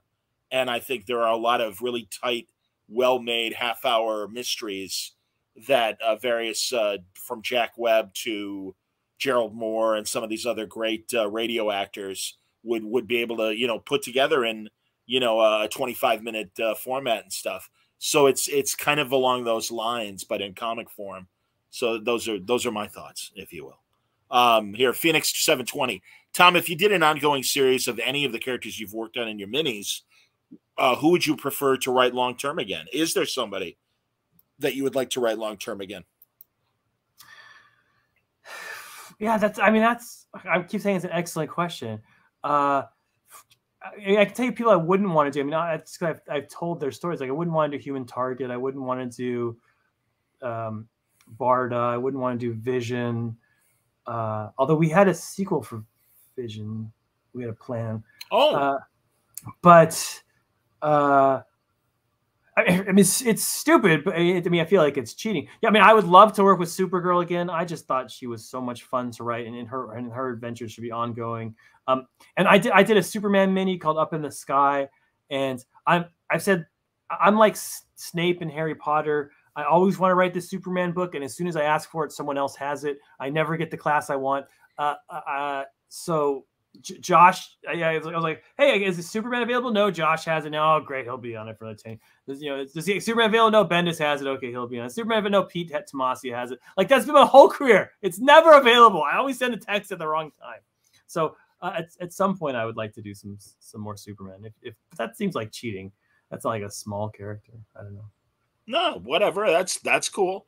If you want to write Dingbats of Danger Street for the rest of the time, I don't think they'll let me, but I would work with those guys, and I would do Lady Cop Adventures. Oh, you know what the real answer is? The actual real answer. This is true because they've already said no. So I can say that I'm doing a little series called Gotham Year One, which is about yes indeed, which is about Slam Bradley, and nobody's buying this. I know you're not buying it. I see you not buying it out there. This to me is like Supergirl. It's going to become big, and because Hester's doing incredible out of his mind work, and I do a lot of things that are deconstruction. Like I said before, this is not at all deconstruction. This is a pure, straight, wonderful, you know, Dashiell Hammett, Chandler Noir. Yes. It was such a joy to write. And every time I wrote it, I was like, they'll never let me do this again. There's no superheroes in it. It's dirty. It's about race relations. It's about the origins of Gotham. It's about death. It's about horrible, you know, incestual secrets at the heart of the DC universe. And if I could write that series every single day, I'd be a happy writer. It's just so much fun. Tom, yeah, Slam Bradley is one of my favorite unsung DC heroes. I loved when Ed was using him in Catwoman. I loved every time Darwin would do something with Slam. I love this series, and it is excellent. And sadly, I think it would make a hell of a Batman prequel. And the only thing I think as far as TV or film, and I think unfortunately, and no disrespect to the Gotham TV show, but given that it just happened and stuff, if they were to ever do something adapting Gotham City Year One, they would likely have to wait a couple years, because I think people still have that fresh in their memory. And I think truly you and Phil are handling the idea, and it's further in the past, obviously, but it involves the Waynes. It involves what was seen as the pristine city and the, you know, urban decay that's kind of under the surface. I love it. I absolutely adore it. So I'm glad that you're bringing it up. I certainly had it ready with an image to talk about. I love it, and I you know, now is that 12 issues for that? 6 issues, 6. and issue 4 is out, so we're only 2 away from the big climax. But those are all, again, 28-page issues, so they're big, chunky, beautiful issues where you get a ton of story in each comic. But John Holland loving Gotham Year One as well. Thank you, John Holland. You rock. I thank anyone who's reading that book. I mean, it's that book is so much fun because I'm using sort of the detective narration, just the classic narration. And it's, you know, talk about, you know, femme fatales, and that's much more typical of all this stuff. You know, it's about a detective and someone walks in. And that book was born, you know, that was a very bizarre origin story where it was like, I was like, I want to combine Rip Kirby with Chandler, with the Lindbergh kidnapping, with the Los Angeles riots that I witnessed when I was a 10-year-old kid, and somehow mix those all together and create a new story of Gotham City. So yeah, that book is, and Hester and Jordy on colors. Whew, my goodness, I mean, they're burning it up. You feel every cigarette feels like it chokes you. Every dude looks like he can punch you in the face. You know, every woman looks like she'll punch you in the other face. It's wonderful. It's a wonderful book. And Phil's killing it. Yeah, Phil is and everyone on it. Who's doing the colors on? Jordy Belair, the great my old friend from Vision. Jordy and I have been working together for many a year, and she's amazing. And Phil is hard to color because he's using all these like Kniff techniques of storytelling that are like next level. It very much reminds me of working with Andy Kubert, like one of just the founding, Andy Kubert's, from one of the founding families of comics, and just guys who, I like comics in boxes because I think it just makes storytelling easier. If you want to abandon boxes, you have to be such a good storyteller to know where the eye flows and how to do it. And very few people do that well, and very, very few people do it perfectly. And Phil Hester's one of those. I guess Damian Navarro is an aspiring artist, and he says, Tom, just like Human Target, can you pitch me on one of those quick, sad Twitter stories of yours? What are these? Have I missed these? Is my algorithms not seeing your quick, sad Twitter stories? I used to be my Twitter feed has gotten very boring. I apologize to anyone who follows me on Twitter. It's mostly buy my books and pictures of my dogs. I used to be slightly more interesting, not very much more interesting, but you see people would they'd be like, Tom, you should do Brother Power the Geek. And then I would do a Brother Power the Geek story on Twitter, and it would consist of Brother Power the Geek goes to the window, looks out window, sees rain, cries, Finn. That was it. Like, it was the same joke over and over. It wasn't incredibly original. With Human Target, it was he goes to the window, he cries, gets shot, Finn. Like it was. All right, there you go, man. I never said I was a good writer, but goddamn it, I try. All right, Navarro. So go check out some of those past tweets and get an idea for there. God, everyone really would love, apparently, to see you do a King Faraday story. I love King Faraday. King Faraday. Not only Darwin New Frontier, yeah. Yeah, and I was going to say not only Darwin stories, but I believe Paul Galassi had a great mini back in the late 90s of King Faraday as well. So that would be fun, man. I'd love to do a little James Bondy kind of thing. I've never gotten to do. I mean, I did Grayson, which was a little bit James, but Grayson was like over the top kind of. It was a little too. There's just a superhero element in it that made it. I mean, it's fun. I love that book. Inherently because it is Dick Grayson, and that's why I love the way Darwin used King in New Frontier, and I do think just like my Wildcat story. I do think it would be fun to go back to that post-JSA 50s era, and especially when the only superhero books were really Wonder Woman, Batman, and Superman, and you had the backups of Green Arrow and Aquaman and the like back in the 50s, but they went to more plainclothes comics, and I would love to see, King Faraday story set in the DC universe with all the famous cities like you're doing in Gotham City, but yeah, like I said, young Perry White, young, Alan Scott running the Gotham Broadcasting Company and not being Green Lantern, but being Alan Scott, things like that. I would love to see that. So when I was a kid, I bought all those. They had these wonderful volumes of DC Comics called the Greatest Stories. It was the greatest team up stories ever told, the Batman stories, the greatest Flash stories ever told.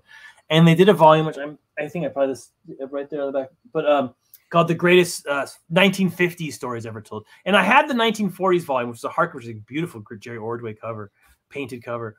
And I had read through that. And, when you're 12, trying to understand 1940 stories is something, but they were still exciting. Like Kid Eternity was cool and beautifully drawn. Yeah. And the Atom, I really liked the Atom, like how he's small but punching. But the 50s, it was an amazing time. And it had a beautiful Mike Gold introduction about why it was this way.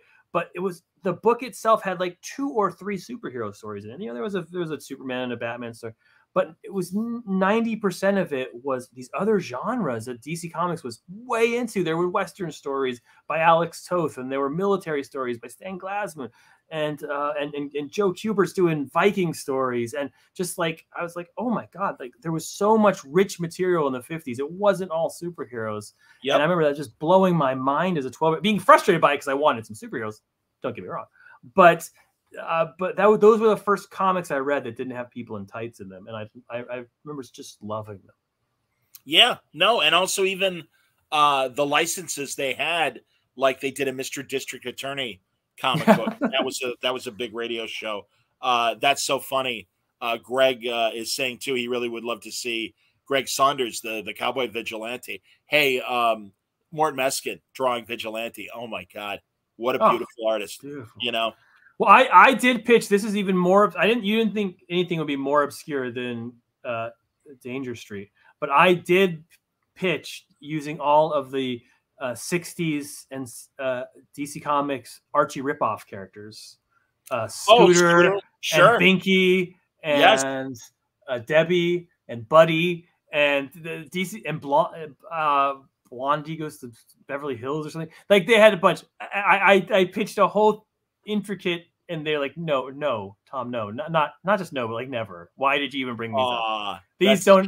These don't exist. I was like, no, you own all these bizarre Archie ripoffs. I want to do something with them. And Barbara Freelander used to edit Swing with Scooter. Swing with Scooter's amazing. It's Paul McCartney in comic books. Yes, absolutely. That's a great concept. Barbara was amazing. I meeting her at Terrificon and having her on the show a few times, talking about Scooter and the romance comics that she did. And man, some of the great artists that worked at DC did not want to do heroes.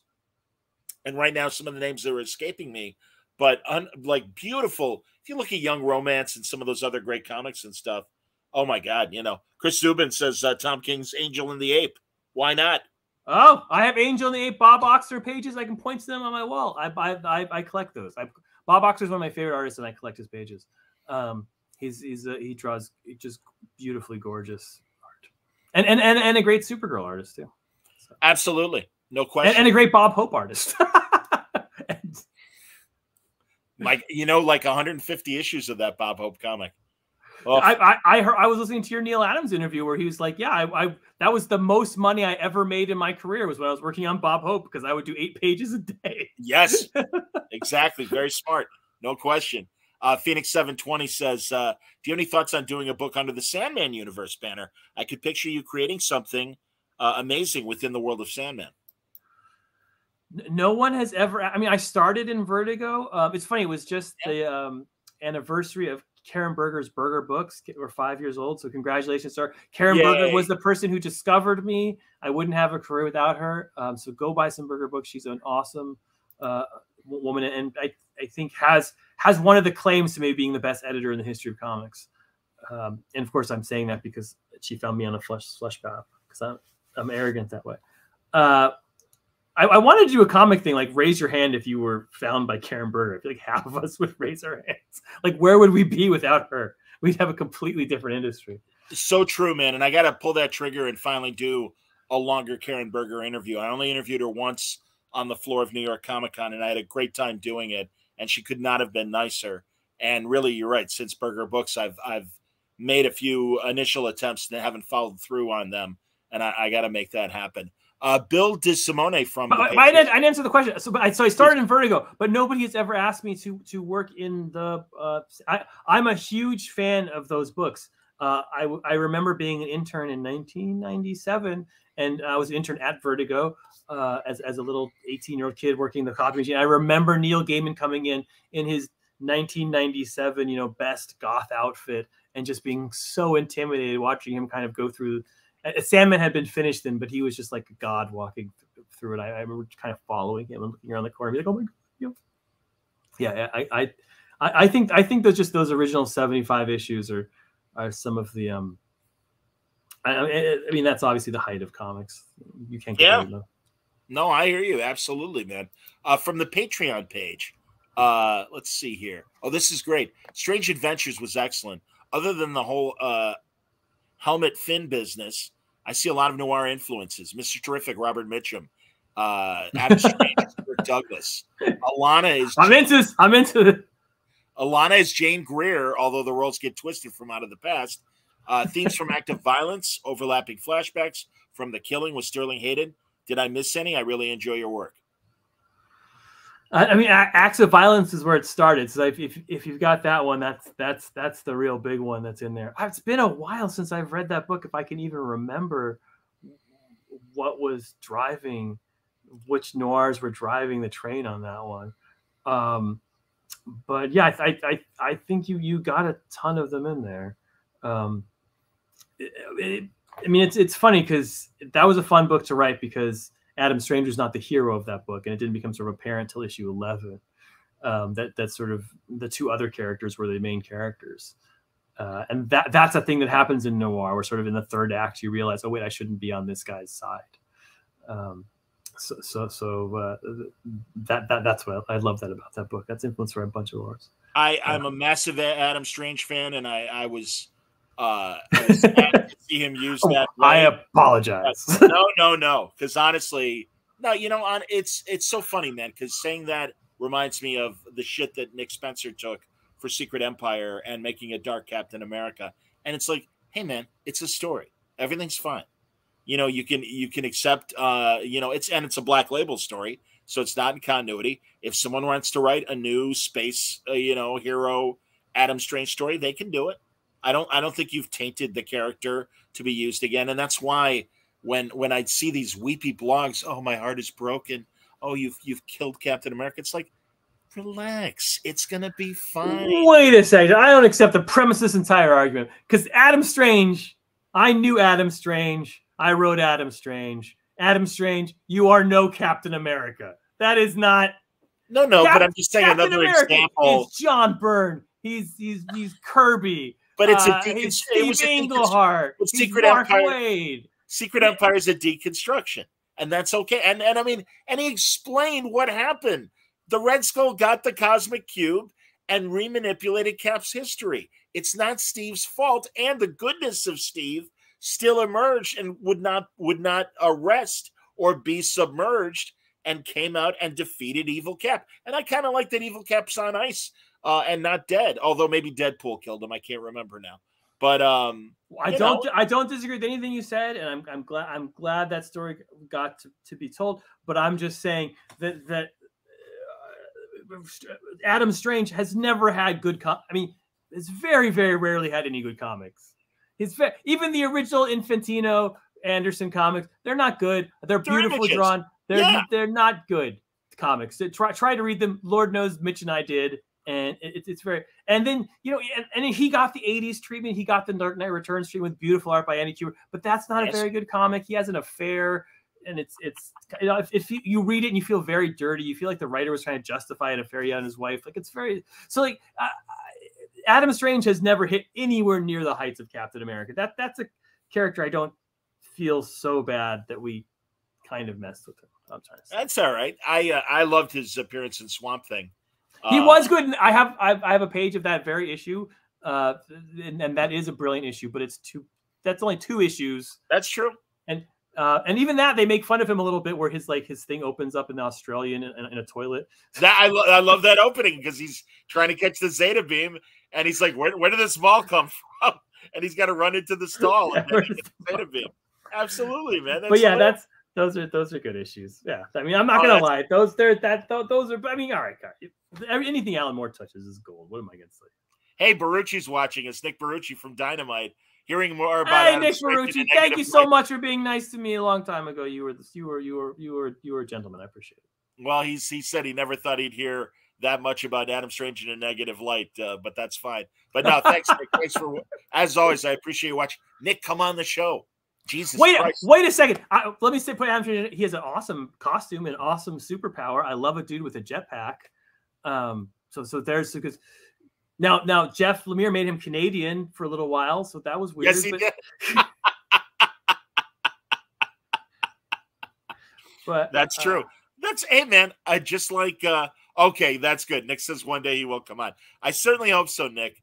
I really want you on the show. I think you got a lot of great stories to tell. I really appreciate the characters you bring back on in Dynamite, and I would love to talk about your love of genre fiction. I know it.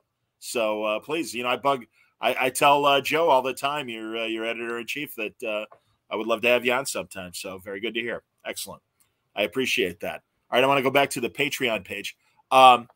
Jonathan Schwartz, I was catching up on your interview with Ed Brubaker promoting the Reckless books. He said other creators could do what he and Sean Phillips are doing, going straight to graphic novel releases instead of the monthly format to collection pipeline. They might find it to be a better use of their energy and even greater financial reward because all the hype and press is focused on the graphic novel. Brubaker mentioned in particular that a team like Tom and Mitch Garrett's would be probably have enough of a dedicated fan base to make that jump. Is that something, Tom, that you've considered doing with Mitch or any of the other stellar artists that you collaborate with?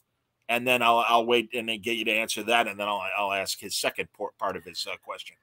I've considered. I mean, the genius of Ed, and Lord knows we all admire him for doing it. Is he established a track record with Sean where they could do that, where the stores would trust them and knew what their numbers were. And I mean, that's a track record he did over 20 years. I mean, Ed's been at it. And I mean, I read trades of Criminal when I was on the Afghan borders. Like, that's how long Ed's been going on. That's when I first read Criminal. I was still spying on people. So I don't have a track record like that Ed has established. And if I ever do, I would like to do it.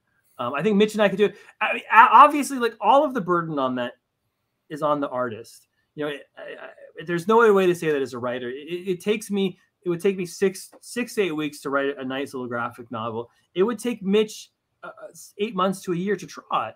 And he has a child, he has a wife, he has a house, he has a mortgage, he has a life. And that's tough with no income coming in until that hits the stores. And so it has to be the exact right circumstances, for that to work. So I'm nothing but jealous of Ed, and I hope I can one day take that risk, because I think it would be I think it's a model I admire, and I wish I could participate in it. I guess that's what's put it. Let's see. Subham wants you to do a sequel to Supergirl Woman of Tomorrow. I would think with the coming movie, that's a foregone conclusion. And I'm saying that. I'm saying that. How would you? I'd have to figure out how to do it, because it has such a definitive end. Would I bring back Ruthie? Could I use that? Because you'd have to use that same voice again. That like, that Southern Gothic voice with all the $4 words. Is that what you say? $4 words or some kind of $10 words? $10 words, but $10 words. I gave you discount words. That's exactly my words aren't $10 words, but $4 words for me is still like $3 more than most of my words. So $4 words are like door and Scrabble. Yeah, that's right. Door. It's like when you put an A next to a Q and you in Scrabble. Look it up. It's in the way. It's QA. It's there.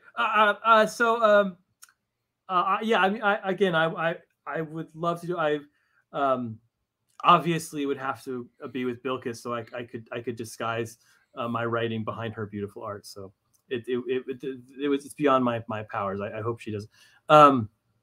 But there, I won't say we don't have any plans in that direction. So I will say there's I can't talk about it too much, but there's cool stuff coming. That's the stupidest answer, but there is cool stuff coming. Oh, very good. Very good. Let's see. I want to go back and see some of these other earlier questions. I'm ready. The earlier questions. I know. You're a good man. Let's see here. Tom, aren't your children adorable behind you? Yes, that's when they used to be adorable. Now they're old. And still a little adorable. Oh, and I'm not really sure what Greg's trying to say here, but Tom, most of your comics come out in waves with themes across all of them. That's fair.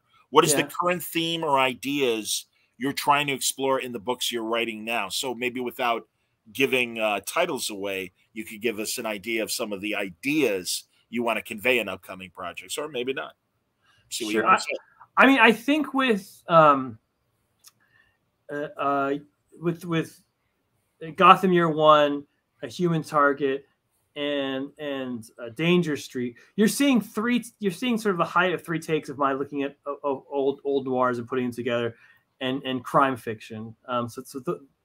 That's a big theme, and sort of the God, it's hard to say. Usually, I'm better at knowing what I'm writing about, but what those books have in common, they're a little happier. My books, for a while, were very negative, had very negative endings.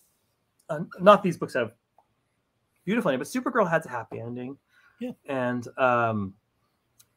I think Human Target has a satisfying ending. Like there's a little more optimism in me. I try to, starting, when the turn of 2021, I wanted to write books that had a little bit more, I don't know. It feels like the world is turning, like we're coming back, It feels like we were in a very dark place and now we're emerging. I go into a bookstore, I'm not wearing a mask, I'm having fun. My kids are running around. It's joyful, and there's a little more joy in my books than there used to be.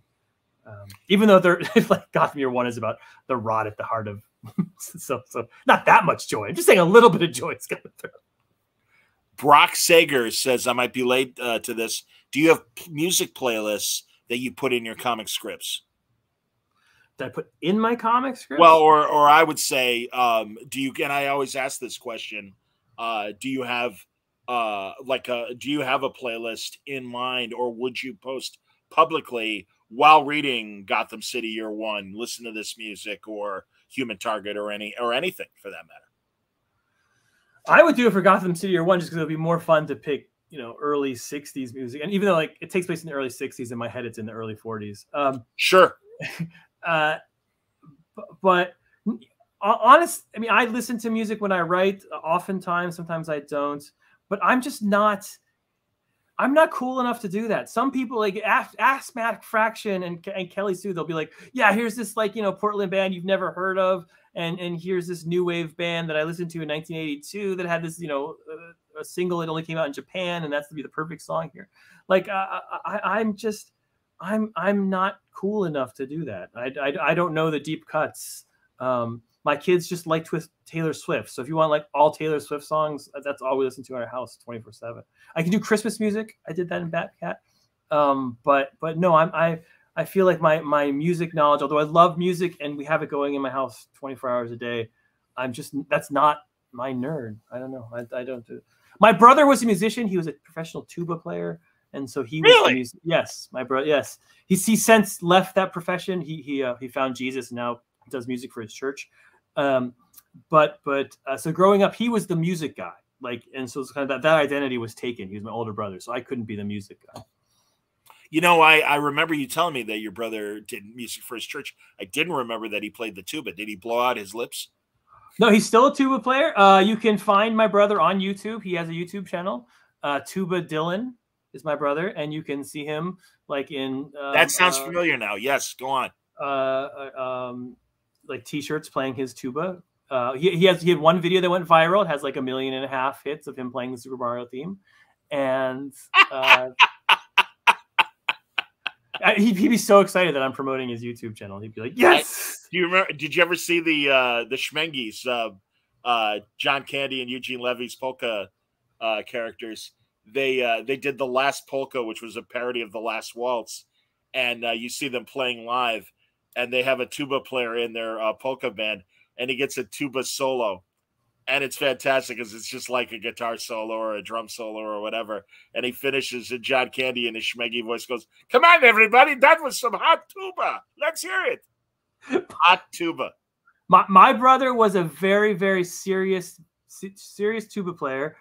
He's 4 years older than me. We didn't get along, or we were at each other's throats. Oh, I hear you, man. That's me and my sister. Absolutely. But he started when he was in 8th grade, so I was in 4th grade, so my house constantly. I lived in a small little house, and it was just oompa oompa oompa, just practicing scales 24 hours a day. My brother, as far as I could tell, never slept, and he practiced tuba all day long. And he was he went to.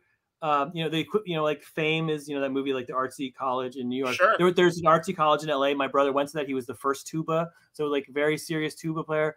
And he got a full scholarship to college playing tuba, first in the orchestra. I spent my whole my whole life going to. I was telling my kids about this. Like I would go to so many classical concerts, and we would always. My brother played the tuba, so he's in the very very back, and so I'd be sitting there, mom would be like, "Oh look, there's your brother." My mother didn't have that accent. I don't know. She was from LA. I don't know why I gave her a New York accent. But there's your brother in the back, and you could barely see the reflection off the bell. I'd be like, oh, let's sit through 3 hours of Mahler so I can hear in the background, boom, boom, boom. And but to this day, I could tell you what a good tuba sounds like and what a bad tubist sounds like. So that's all right. That's there you go. And Brock, for the video audience, has. There you go. My brother's getting some hits. He'll be excited. YouTubelink.com/@Tuba Dylan.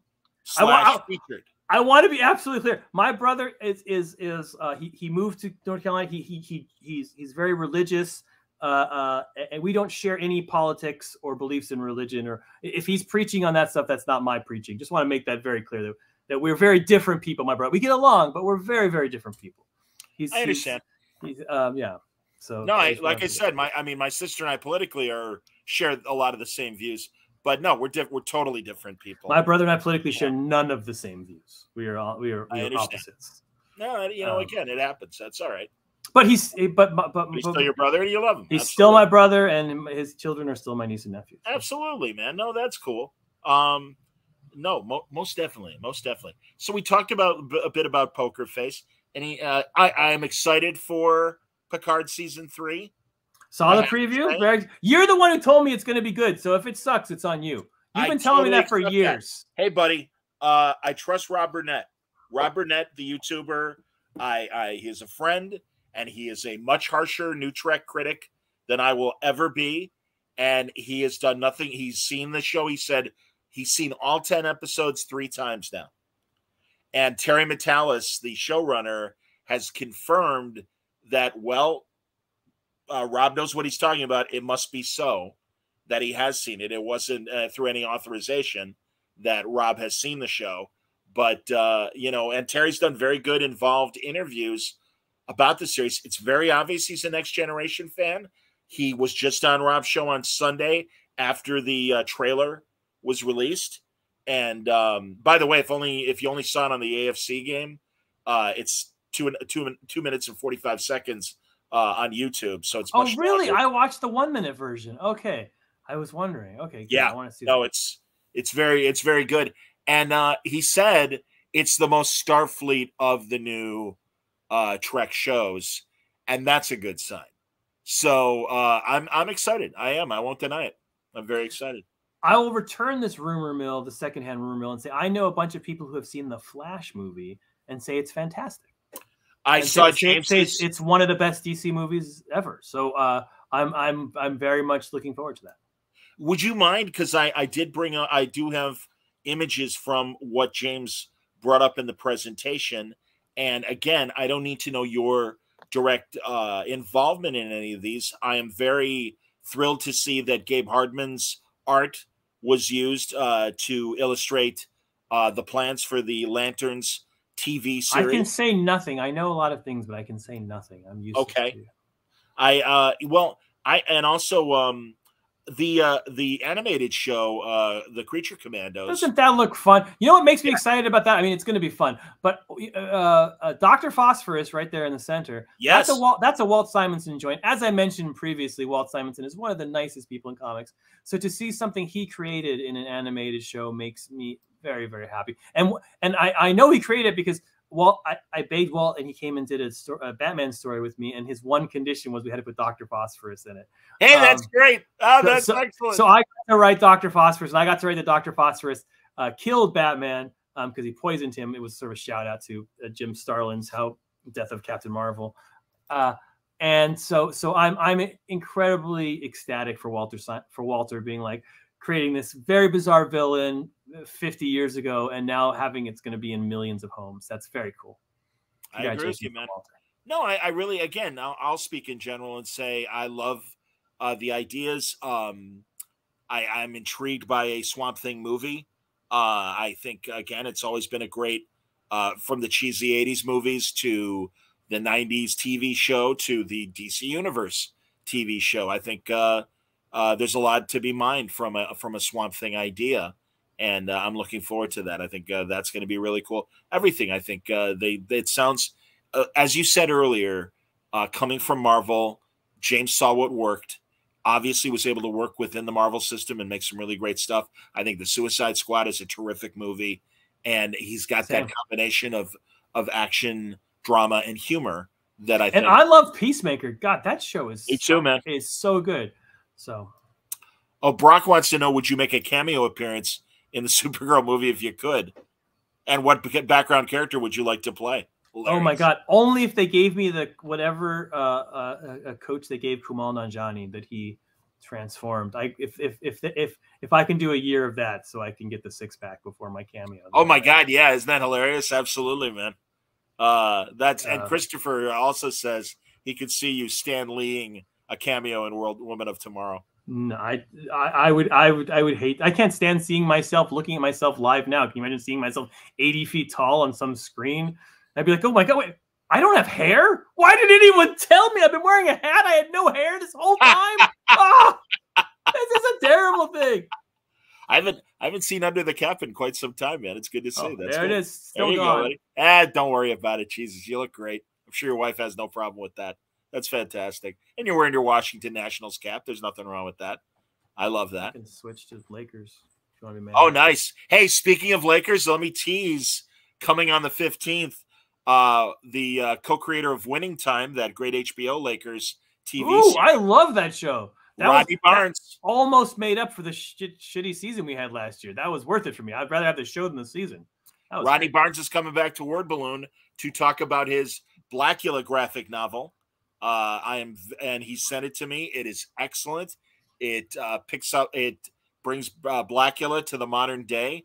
I am rewatching Scream, Blackula Scream, and the original movie in preparation, and enjoying my William Marshall fix. Beyond him, of course, being Dr. Daystrom in Star Trek back in the day, in the Nomad episode. Nomad, you are imperfect. Wow. Sterilize. Good stuff, man. I love it. Dude, I'm telling you, and I don't know what a computer brought to life. Are you an AI, John? Did they make you up? Did you see the nice things that the robot Power said on chat? I did, but I don't acknowledge you using that AI stuff. What is going on with that? Well, listen, my friend Gary did a Q&A asking about me, although it did have one factual thing incorrect. I've met Frank Miller. I can't say Frank Miller's a friend of mine. He's never been on Word Balloon. And I certainly hope to rectify that. I've been bothering Selene Thomas to no end to get Frank on, because I even did her a favor. So I feel like she kind of owes me to get Frank on the show. You and Frank would be good because he loves Bronze Age and Silver Age comics. I think you guys would have a good time talking about I'd love talking to him. I tell you my Frank Miller story, where I was at my first Eisner Awards, and it was 2006, my first San Diego. I'm there on a shoestring, and I literally had like 4 business cards, and I'd already given them all away. And I went to Frank, and I'm like, hey, I would love to have you on. I have this podcast called Worm. He's like, sure, give me a business card. And I'm like, I'm out of business cards. And he went, and he walked away. And I'm like, oh, but Mr. Miller, come back, please. So, but it's okay. I had so many good experiences. That's when Rob, shame on me. God damn it. Rob, come on, 90s, Rob. Liefeld, yeah. Liefeld and Loeb are sitting together, and Loeb recognized I'd never met either of them before. And I miss your Loeb reports. I want to have more of those. I would love to have Jeff back. I ask all the time. I think after leaving Marvel Television, he's laying low.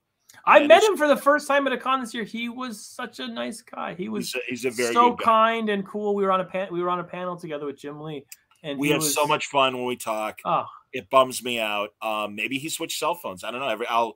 I never want to abuse the privilege I have of knowing people, some of their secret emails or their phones and stuff. So I literally will be like every 6 months, hey man, just putting it out there. Would love to have you back. And he's on that list of people like that haven't been on in a while. I feel like you abuse me all the time. So just an exception for me. I'm the only one you're texting 3 a.m. and you're like, Robert Cole, whatever happened to that guy? It's true. It's true. It's sad but true.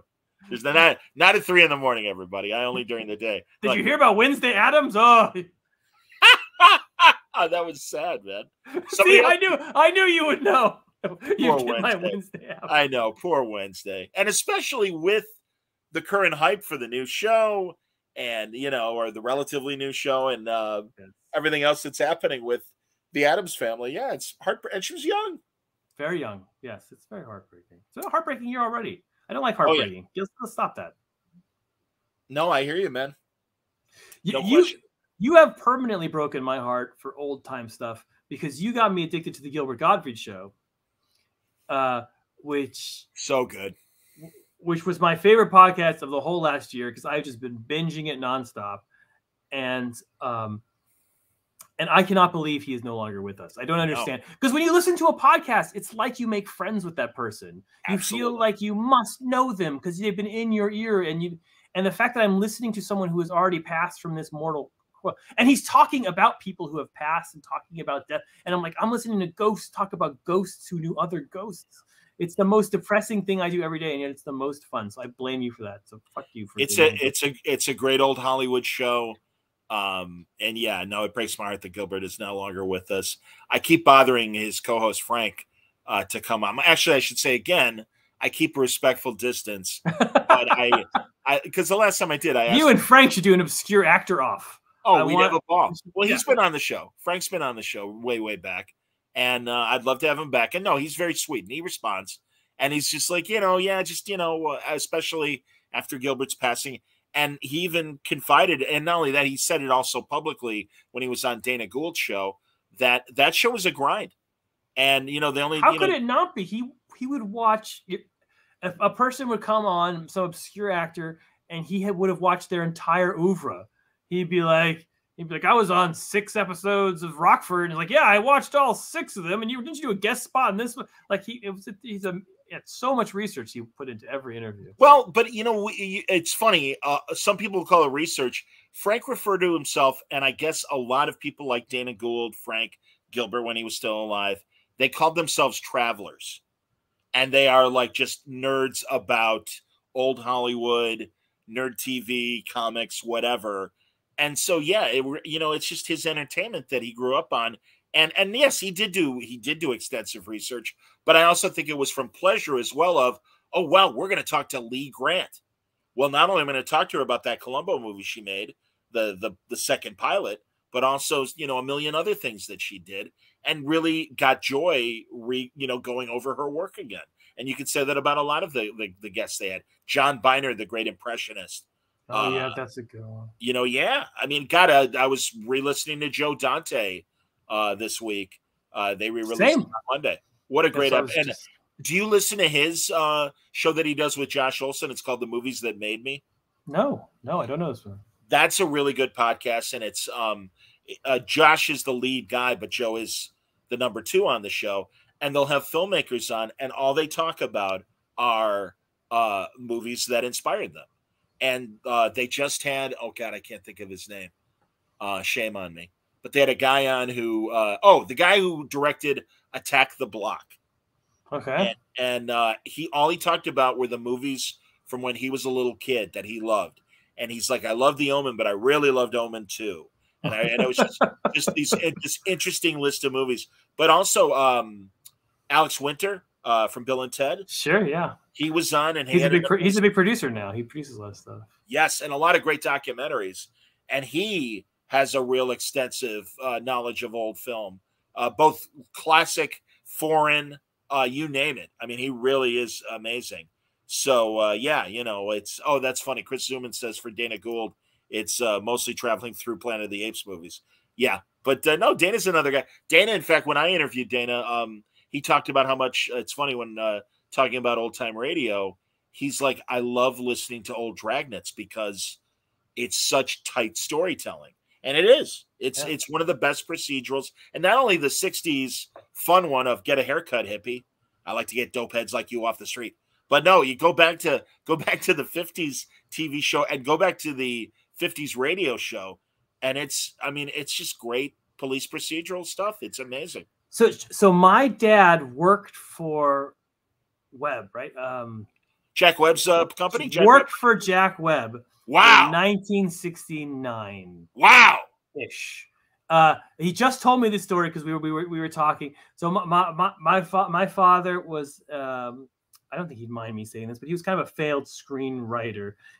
So he graduated from UCLA in '68. He took screenwriting class, and so he got his sort of like trying to be a screenwriter gig was he was writing scripts for Jack Webb. Jack Webb hired him to be part of his company, and so my father is fabulous is a good way to put it. Like you 100% trust his stories. He has wonderful stories, but some of them are crazy. But according to my dad, at that time, what Webb would do was he was basically running the scheme from the producers. He would go out into the valley and he would go to old women and he would say, "Can you?" And they talk to him and they would tell him their life stories. He'd be like, "I love that's a brilliant idea. I want to make a movie of your life. Would you invest in that movie?" And then he would bring back these old ladies' stories to my father, and my father would have like 2 weeks to write a screenplay of that woman's life, whatever it was. And he said it was done train style. So he'd write the first 10 pages, then his like go on break, and someone would come and write the next 20 until they had a full, so they could give it to that woman to justify her giving Jack Webb $10,000, and the movie would never get made. And so that was just like the running scam he had of making movies of old rich ladies' lives that never hit the screen, so he could get their cash on investment. Right so before that's a story for my dad. Right before COVID, Gabe went to an open house of one of Jack Webb's old houses, and there was all this like stuff like his cocktail glasses and decanter set and things like that, and he just took all these great pictures of it. No, I mean, God, again, there's a great subject for me, you, and Gabe to talk about some night, and also Andy Parks. Andy Parks is massive, and Jeff Parker, all massive Jack Webb fans. Jack Webb, Dragnet, William Conrad, Fat Cannon, they were like these consummate radio actors. They just had the greatest voices that would suck you in, and you just were amazed by those stories. I just adore listening to their work in radio, even more than their TV work. I used to watch a lot of Dragnet on Nick at Night when I was a little kid. I had insomnia as a child, bad insomnia, where I just didn't sleep at night, and I would just watch Nick at Night all night long. And they'd have Dragnet marathons, and I used to watch. And for me, the weirdest part was that Harry Morgan from MASH was a cop. I was like, oh, this is what he was doing before they sent him overseas. Exactly. I had to go to Korea, Joe. But yeah, I remember just being. I hadn't seen obviously Law and Orders then. It was like the first procedural I'd ever seen. Sure. And being very taken by it and being like, man, those hippies were up to no good, like as a 9-year-old. Absolutely, man. I had very hippie parents. My name's, like I said before, my brother's name is Dylan. I'm Thomas for Dylan Thomas. We have hippie names. Oh, there you go. That's beautiful. Absolutely. So yeah, I grew up on Jack Webb and Dragnet. My favorite Dragnet, you can find it on YouTube. It's like from the 10th or the 11th season. And it's Jack comes over to Harry Morgan's house. I forget his character's Bill, and Bill's wife is out of town, and it's just them like bacheloring it up for the weekend. And all these like neighbors come over with problems, and they know Bill's a policeman, so they'll talk to him. But they have a card game, and Bill makes this incredibly gross sandwich that he wants everyone to try, and it's peanut butter and garlic on pumpernickel. What? And he's like, it goes great with beer. And Jack's like, I'll pass. That's all right. Just great stuff, man. All right, back to questions for Tom. And also, we could wrap up. We're here for the Dragnet pod, for the memories of Dragnet podcast. Thompson's Strange Adventures was inspired by the Mueller investigation. Yes. And there will now be 2 sequel investigations from it. Durham and investigation into the Will Strange Adventures get 2 sequels? No. Yeah. No, I think he said what he wanted to say about poor disturbed Adam Strange. I like that question though. I like that. Yeah. I don't know what would be the equivalent of the Durham investigation. I should say that Strange Adventures started off when we thought the Mueller education would save us. Like that was there was kind of this like, oh, he's going to discover but he never. And he did what he could. He's too much of a straight arrow where you can't indict a sitting president. And then you had Bill Barr basically whitewash the Mueller report succinctly in sound bites. And I really hate that Bill Barr is on his. John, we're here to talk about comics, not about this crap. There's enough crap. Enough. There are 1,000 podcasts that people want to talk about that stuff. I know. You're bumming me out, man. We are here to talk about. Well, people asked earlier. Defamatory web stories. Do you have time to read, Tom? Are you reading any comics that you'd like to draw people's attention to that are not your own? No. Yes, no. I did some comic book reading recently. I read The Last Ronin, which was really good. If you guys haven't checked that out, that was a really fun story where they reunite and tell just like a cool. And I love the mystery of like which turtle is it, and it brought back, you know, I'm of the generation where turtles, you know, were just one of the central toys of our lives, and that was just incredible. And I got to work with him on our Commandy issue, and he was very kind. And he's an utter legend that changed the world. So that was awesome. I caught up to the Punisher with the Hand, Jason's Punisher. Yes. And that's brilliant, very, very good Punisher. If you're into Punisher, if you just want to read something that's about bloody killing, but it also has sort of a deeper message, so you get both the sides of like, I want to see bad guys get their heads chopped off, plus I want to see an examination of what murder is. I can't recommend that Punisher story highly enough. It's very good. I've started to dig into Kyle Higgins' universe that he's building, the Radiant Black universe, and I think that's utterly fascinating. I think Kyle's been just one of the nice guys in comics. He's been absolutely so very kind to me since I first came in. We kind of came in together at the same time, and to see him be like, I'm gonna do what Kirkman did. But there's so many people try to do what Kirkman did, and he's like, I'm gonna do that. And to take that by the horns and to create something that's very much him, but is very much an entire world. I'm jealous, and I think it's very cool. So yeah, those are three that stuck out to me recently that I kind of really enjoy. That sounds great, man. Oh, I read Stray Dogs, which is also brilliant, I should say. But everybody knows that's brilliant. We were against each other in the Eisners. We both lost. So I also like what mentioning indeed Tony Fleece and mentioning Tony. Love what he and Seeley are doing with Local Man. Yes, read Local Man. I've read the first issue. It's brilliant, and it's Tim doing the best thing. Tim understands the 90s comics better than anybody else in that he was a super fan of those, and he made some of them and worked with every single person that's been on them, and he understands those comics from inside out. He understands what's great about them, and he understands what's absurd about them. And it's the exact comic I would want Tim Seeley to make. And I agree. And I think it's brilliant. And it's nice to see him drawing because Tim is a beautiful artist. Greg wants to know why you chose to use the FBI in Killing Time as opposed to other comic booky mystery government organizations like Argus or the DEO or Spiral. Oh, it's a good question because, you know, for this Penguin comic book I'm doing, Agent Espinosa is coming back, so she returns. Why did I choose the FBI?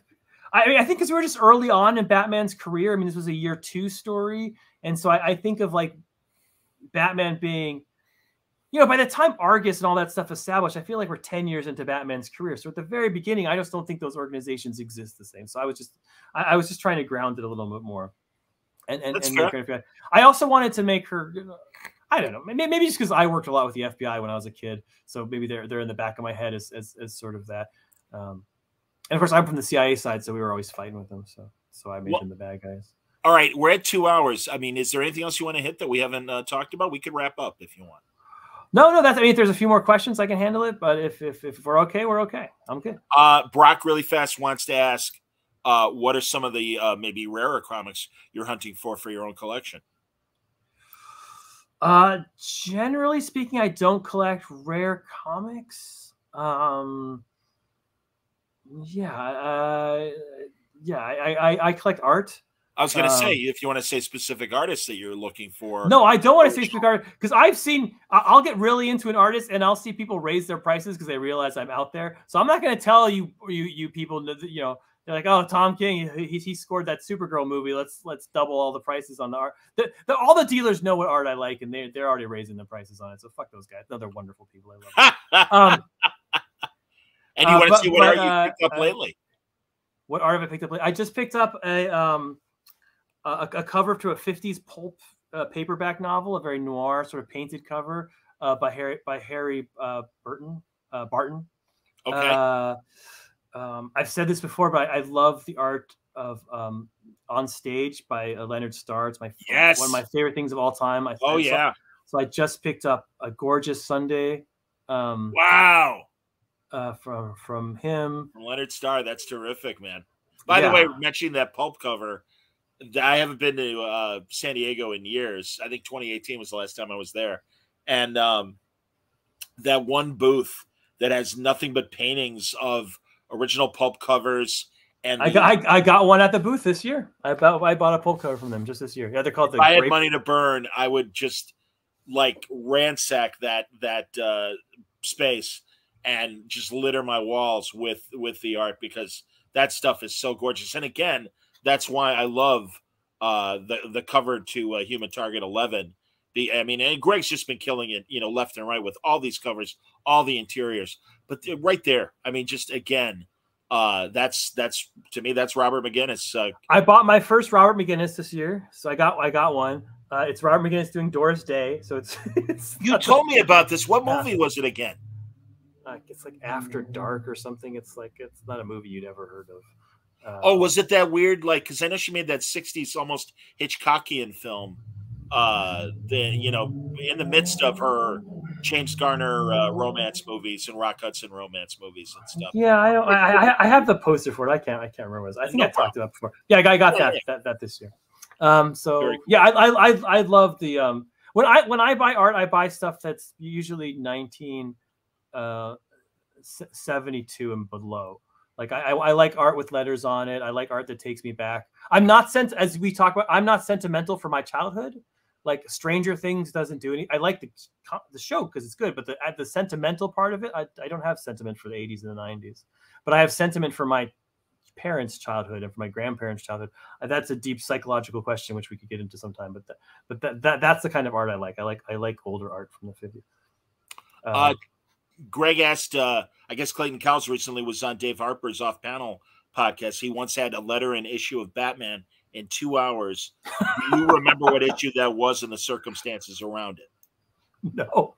But it was probably for me because he did all of my Batman issues except the first 4, which John Workman did.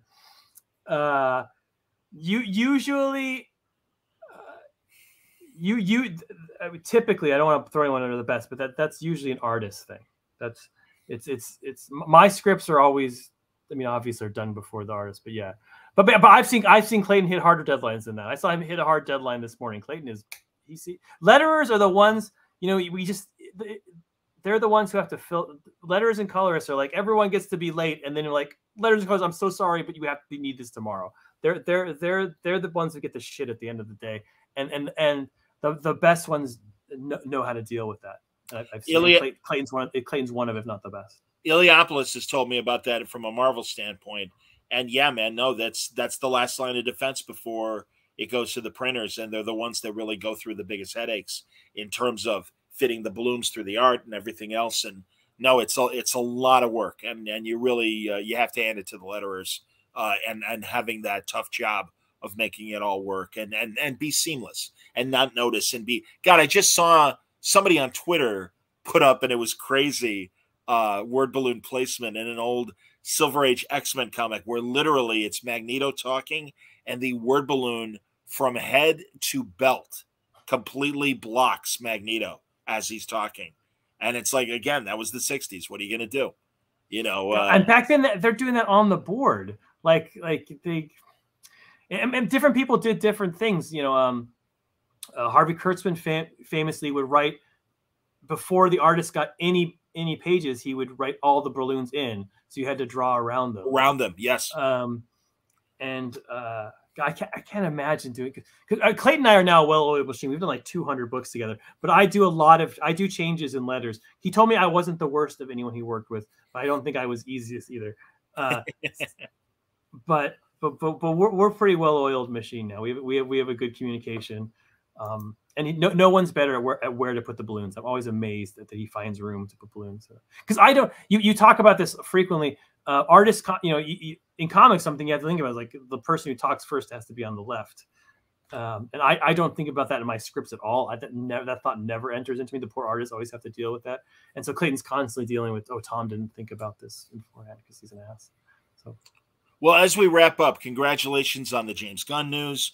We're all very excited of the prospect of a Supergirl movie based on your story. We hope that you have great involvement in that and just in general. Again, I think of the Marvel movie panel back in the day, but I think this is more of an active role that you, as James Gunn said in interviews, and I will say it because it's out there now in public, that you are one of the key writers that he has assembled for this great, ambitious line of film, TV, and animation that he's got coming up.